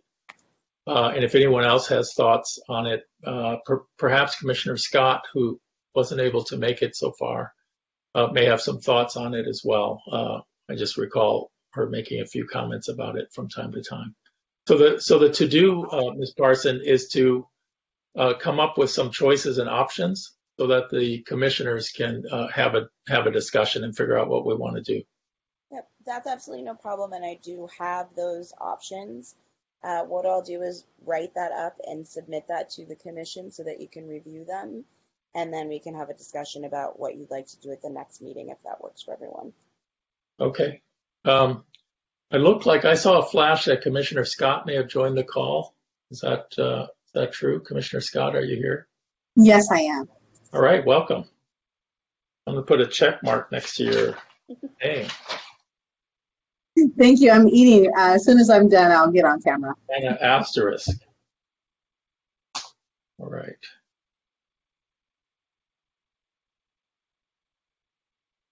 All right, let's move to, I'm sorry, Commissioner, Ms. Parson, can you make your last summary point again? What are you, what's the Yes, I will follow-up here? provide a write-up of all of the training opportunities that I've identified and Okay. share that with all the commissioners via the SharePoint site. You all can review that, and then at our next meeting, we can have a discussion about what you'd like to do. Terrific. Okay, why don't you move to the next agenda item?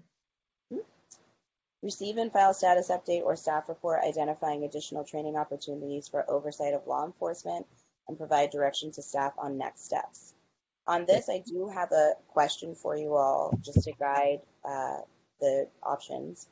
There are very few live trainings that you could attend. One offering is from the National Institution of Civilian Oversight of Law Enforcement. It is happening now. There are additional sessions that the commissioners could attend through October. There's also an in-person conference in October, but that would involve flight to Phoenix, etc. So there are maybe 1 to 2 live sessions and a large number of webinars, etc., that are listed as best in practice trainings for civilian oversight. And I wanted to get some guidance from you all as to whether you prefer that we focus in on live trainings or whether you're comfortable with recorded trainings as well. I would say, from my point of view, like the last subject, I'd like to start with a list to see what the choices are. No, I'm allowed. This is my stepmom, Tony. Whoever's got their audio on, can you turn it off? I think it looks like Ms. I believe that's Tina Fraser. Yeah, can you turn your, yeah, there you go. Thank you. I did it. Okay. I'm happy to write up a list and circulate it with the full commission so that you can see what's out there and then discuss what you'd like to do at the next meeting. In addition, I think that one of the considerations we might have before we make a choice is that when our Inspector General gets on board, we might see what kind of debrief we can get from them on their experience with civilian oversight models. Yeah, and that might then help shape what choices we do.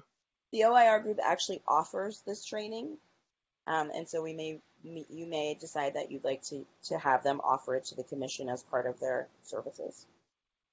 Got it. Commissioner Centeno?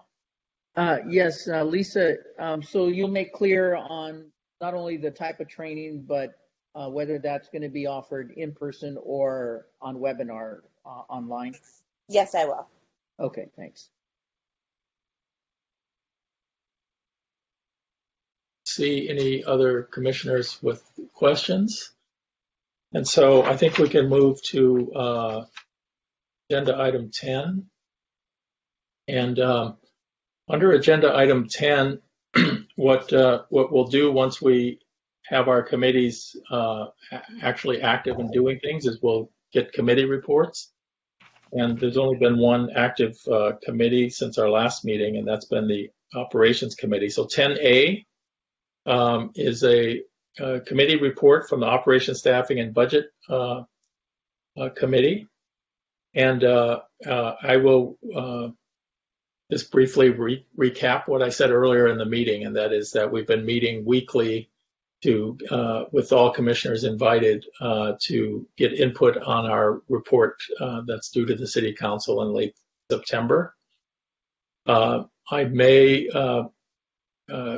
continue to have weekly meetings, but I may do it in the form of a special meeting of the full commission. And the challenge there is we've got to get a quorum or else we can't have the meeting. But if we notice it as a committee meeting, it's easier to get a quorum. So, one of the side notes here is that everyone should get familiar with how to access your city email account that you'll get, because all of our formal commission communications get posted there, and many of us have multiple email accounts and are busy doing whatever we did before we joined this commission. And sometimes people don't check their city email as often as perhaps would be prudent. So I would say check that email for information coming out. Yes, Commissioner Centeno. So when you have a meeting, do you send out an email, just a blast email to all the commissioners? Let me talk about the process a little bit. So for all of our standing committees are required to be compliant with the Brown Act, and that means they need to have a publicly noticed agenda before the meeting can be held. I believe it's 72 hours notice. And so what we've been doing is I'll prepare an agenda and I'll send it to Ms. Parson, and she posts it onto our website, and I usually distribute it to the full commission with a blind CC when it's ready. But if you're feeling like you're not getting those pushed out at you regularly enough, maybe Ms. Parson can come up with some additional ways to alert us that there's a new agenda item posted. That would be great. Ms. Parson, did you take a note there? I did. I mean, my idea is just I'll email you all. Okay. Thank you, Lisa. Yeah, and maybe email us more than once. Some of us are dense. I'm speaking for myself only, but sometimes getting that reminder is good. Okay, 10B, discussion. Ms. Parson, why don't you read 10B, the agenda item? Just a minute. Parson is writing the minutes while she's doing the meeting. 10B, discussion of recommendations and future written report regarding the agreement between the city and the Santa Monica Police Officers Association relating to the operations of the commission through September 20th. Okay, there's been a lot of public discussion on this topic already. I just wanted to make space for us to say anything additional we want to say that's maybe hasn't made its way into the record. I will say for my part, I became very concerned when we received the copy of the agreement that had been entered into with between the city and the POA, which required city council approval.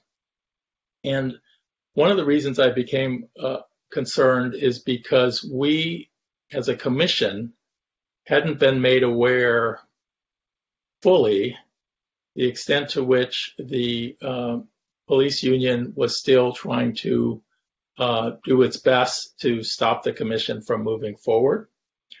And so I thought that, one, regardless of the content of the agreement, the fact that the union wanted to block civilian oversight was important and needed to be brought to the attention of the community so that they could pay attention and weigh in on the topic. In addition, my view, and I'm not going to go into detail because I've expressed it already, is that the agreement was overbroad for what would have been needed for a temporary stay. And so the detailed attempts to restrict us from asking for information or making a recommendation or getting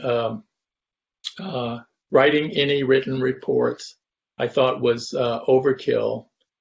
And then finally, I thought that there's some really important risks present due to the mere fact of the temporary agreement.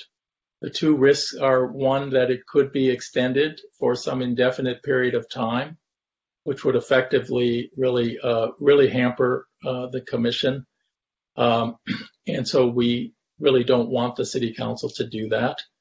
And the second concern is that implicit in the agreement is that there might be a deal, and any such deal would be done without the commission's participation and without the community's input on that, and we ought to be concerned about that. Especially knowing the history of how the union has behaved relative to the effort to have civilian oversight.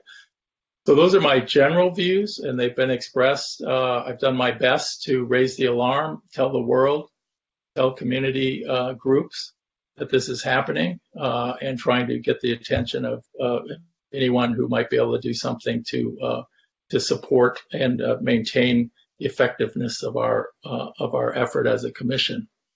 So I'll stop there and ask commissioners if they have any additional thoughts they want to say now, and then we'll take some public input as well.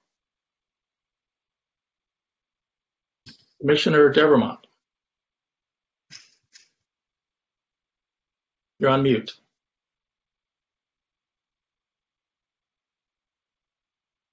I'll figure it out. I'll figure it out. Yeah. We are a little bit down the road from when this agreement was first implemented and agreed to. It may be helpful to this commission if we had kind of an update as to the status on what's been happening during the time that this agreement's been in effect on the other side. I don't know if that can be done here or in another way, but it might be helpful.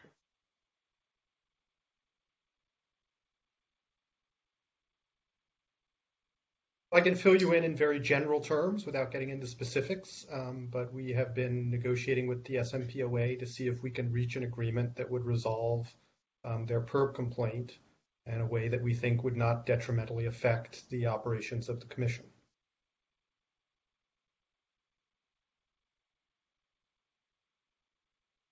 Okay, Commissioner Centeno, did I see your hand?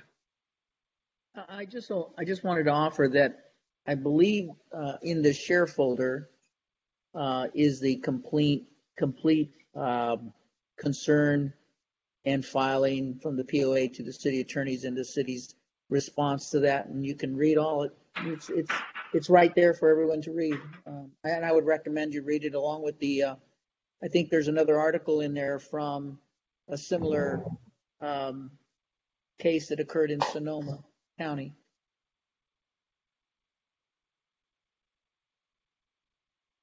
Okay, thank you. Any other comments?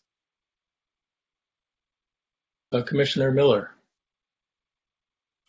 Well, I would just like to express my appreciation to the chair and the vice chair of this commission for their willingness to speak truth to power. And I would also like to suggest that part of the public discourse of late, I've heard it suggested that it's as a consequence of the 2020 election that there's such pervasive influence of the POA on these matters. And I would just respectfully suggest that influence has been a reality in this city for many years. And I'll leave it at that for now. Thank you so much.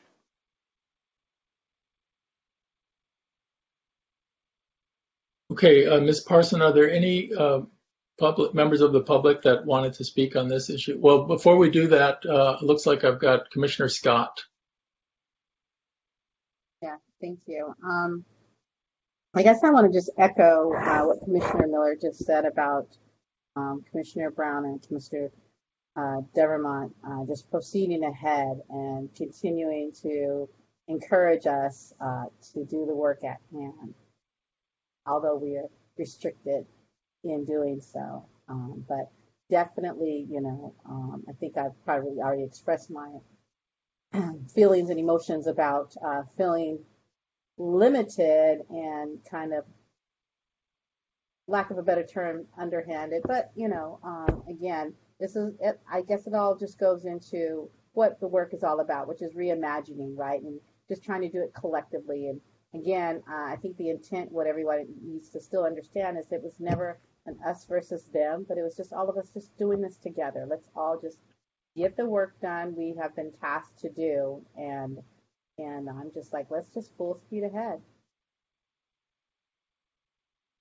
Okay. Commissioner Devermont. I actually, if Mr. Cardona is still available, I'd actually have one more question. statement for him. I'm still here. I appreciate that, and I just want to thank you for defending the commission and the San Marcos City Attorney's Office for defending the commission and standing up for us against this action. Is it possible? I don't know what it is. I don't know what the constraints are legally in terms of confidentiality and others. Is it possible for this commission, either in private, I don't know if we're allowed to go into closed session, or publicly, to be briefed before any other agreement is entered into? So our commissions have not done closed sessions, and so that's, I don't think, an option for our commissions. They have never done closed sessions in connection with litigation.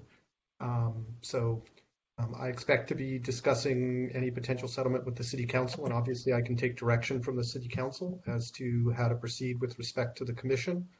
I would not be averse if, for example, the chair were to request a briefing on the potential settlement, but there would be limitations on his ability to share that information with the balance of the commission until there was something in public. Thank you. I very much appreciate it. Commissioner Miller.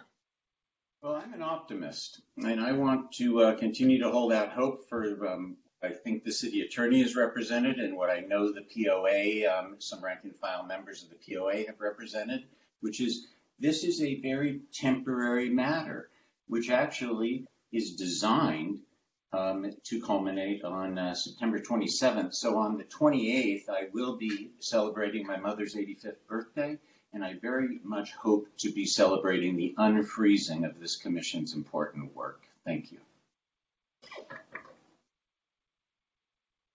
Okay, Ms. Parson, I've got on my notes that there's a Mr. Champagne, Ms. Berlin, and Ms. Kuhn had raised their hand, and there may be others. So can you navigate that for us, Ms. Parson? I can. Right now, they are the only speakers with their hands up. So we will hear in that order from Bert Champagne, and then next will be Joanne Berlin.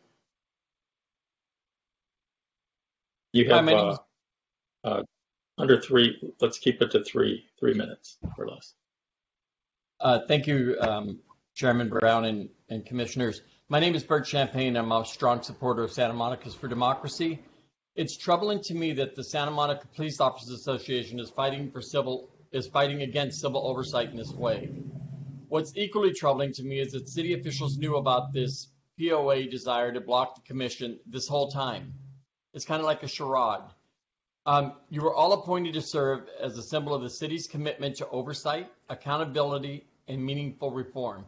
They voted for you. They were the ones who put you in these positions, which is very important when we talk about the city council voting against you or voting against some of these things. After 4 months, there's finally a full commission, and I had hoped, because we had the 2 new join tonight, that the council and Santa Monica Police Department would be cooperative and supportive of this commission. I fully support this commission and all the work that you're doing. I was wondering what I could do as a member of the public to influence council to hasten the end of this temporary agreement and, for Craig's sake, make his mother's birthday great. Thank you.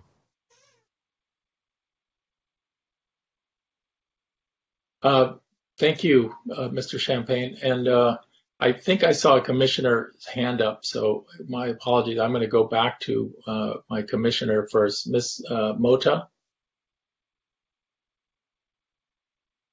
Can you please be quiet? Can you hear me? We can hear you, yes. Okay. I have a question for Mr. Cordona. Now, for the settlement, is that going to be paid using public taxpayer funds? So I'm afraid I can't answer that question. I can't comment on what the potential terms of the settlement that are under discussion are. Okay. That's all I wanted to know. Okay, thank you. Okay. Ms. Parson, who's next on our list? Next speaker is Joanne Berlin. Okay, please go ahead, Ms. Berlin. Yes, thank you. I just want to speak about the importance of any kind of police oversight commission being civilian. The best practices have been shown to have oversight commissions, and the ones that have been the most effective, I think, in this country so far, at actually bringing about the kind of reimagining and change toward justice and fairness and equity that we all hope for, have been those that are civilian. The police Officers Association, it's an association. There's a question in some people's minds as to whether it's actually a real union or not. So I think that police having oversight over themselves has been shown not to be very effective in Santa Monica, certainly in recent years. And so I'm hoping that the decision will be that the Oversight Commission is indeed civilian folks, and certainly the police will have a relationship to it in some way, but not actually be commissioners, I'm hoping. Thank you. Ms. Parson, who's next? Next speaker is Meredith Kuhn. Please go ahead. Hi, good evening, commissioners. My name is Meredith Kuhn, and I'm an organizer with Santa Monicans for Democracy. I just first wanted to thank you all for your hard work and dedication to police reform and civilian oversight, both of which Santa Monica clearly needs. I actually spoke up during last week's committee meeting, but I believe this topic is of the utmost importance and due for further discussion. So with that said, I wanted to voice my concern regarding the agreement the city made with the POA. I'm specifically troubled by the lack of a fixed end date for this agreement.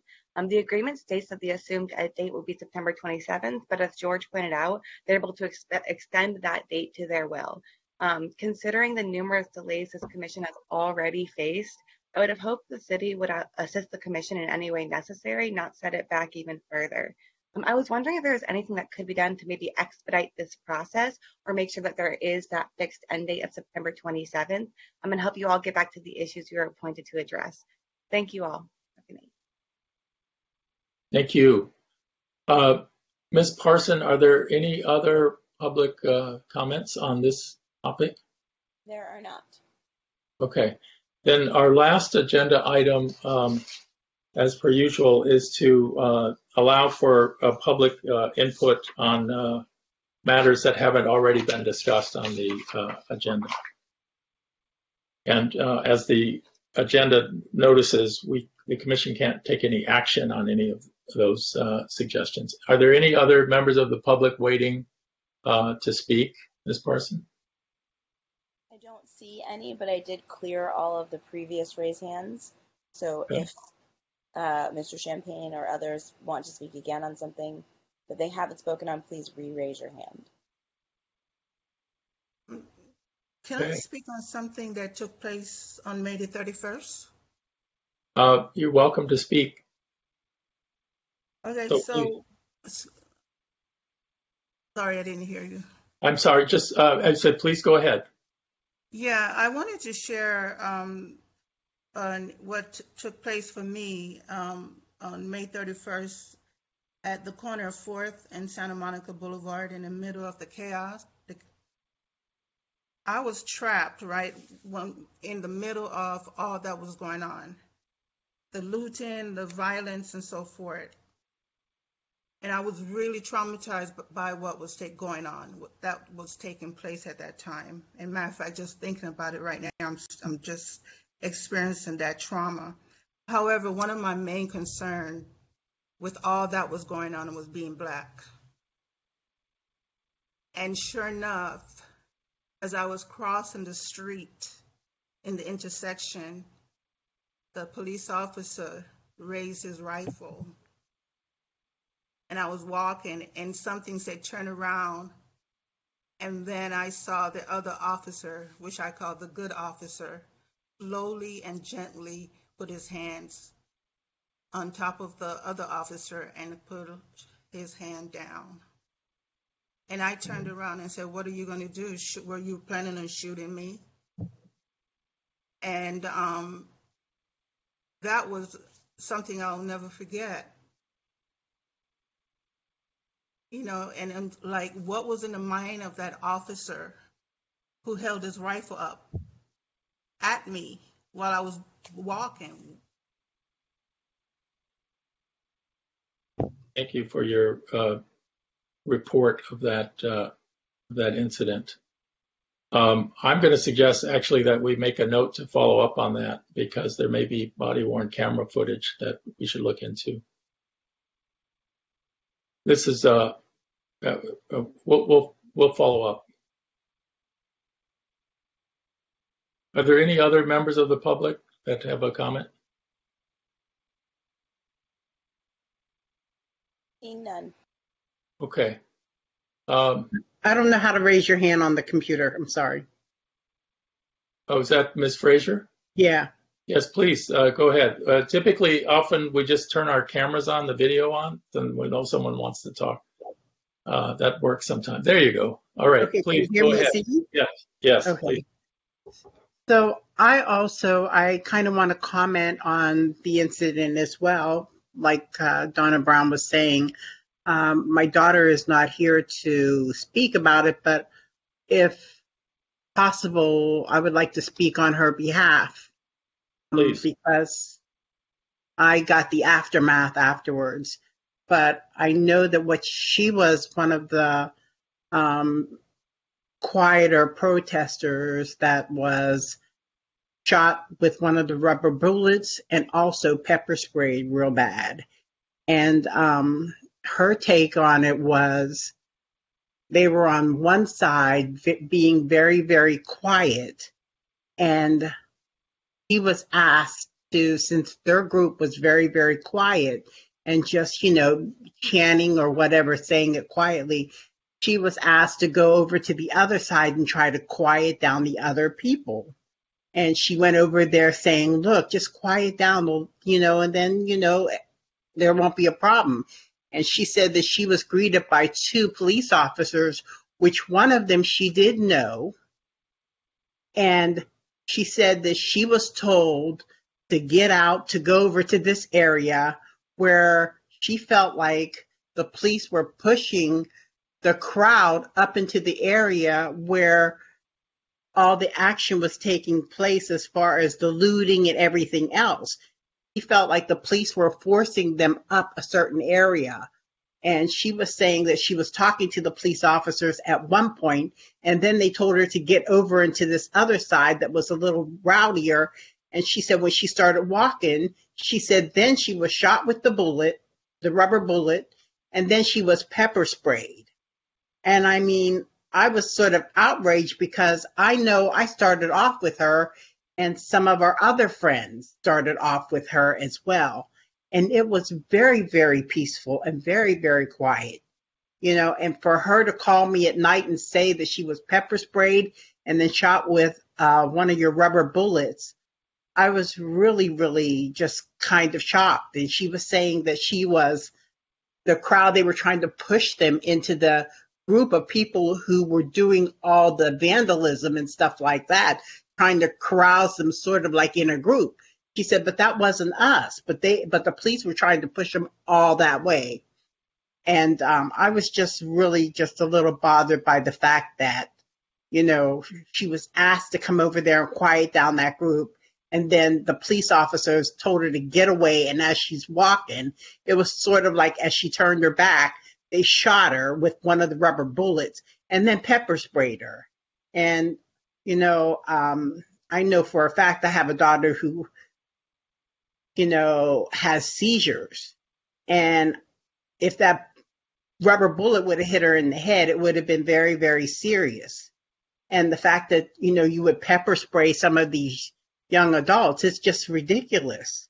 So I was really, really just angry about the fact that this is what happened to something that started off very, very peaceful. Thank you. Thank you for that report. I'm going to take a note of this as well and try to follow up. So we may circle back to you. Thank you very much. I appreciate your coming forward. Thank you. Yeah, are there any other members of the public that wish to say anything? All right. Seeing none, we're going to adjourn the meeting, except Commissioner Scott would like us to stay 1 minute longer, and Commissioner Devermont.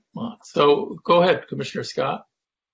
Thank you. Yeah. So, and thank you both, Ms. Frazier and Ms. Brown, for sharing your situations, because I think it does speak to things. First of all, we're looking at, in both recollections, they had their back toward the officer when these situations occurred. And then at my second point, and I know we kind of briefly talked about it with Chief Seabrooks, I believe it was 2 meetings ago, where we did mention that there are some body camera footage that we have not seen, and that is the ones that are belonging to the other agencies that were involved. So I think the city attorney is going to tell us that we're off agenda and out of order. Okay. I'm just going to remind everybody that these are public input items, and so the commission can't take action. Absolutely. We can treat that as a short response to the comment, but moving further, anything else would have to be agendized at a future meeting. Okay, let's agendize that. Thank you. Yes. I yield my time. Okay. Good. Now, I see another member of the public, who I'll call on in a second, but Commissioner Devermont, was there something you wanted to say? Well, I just wanted to say before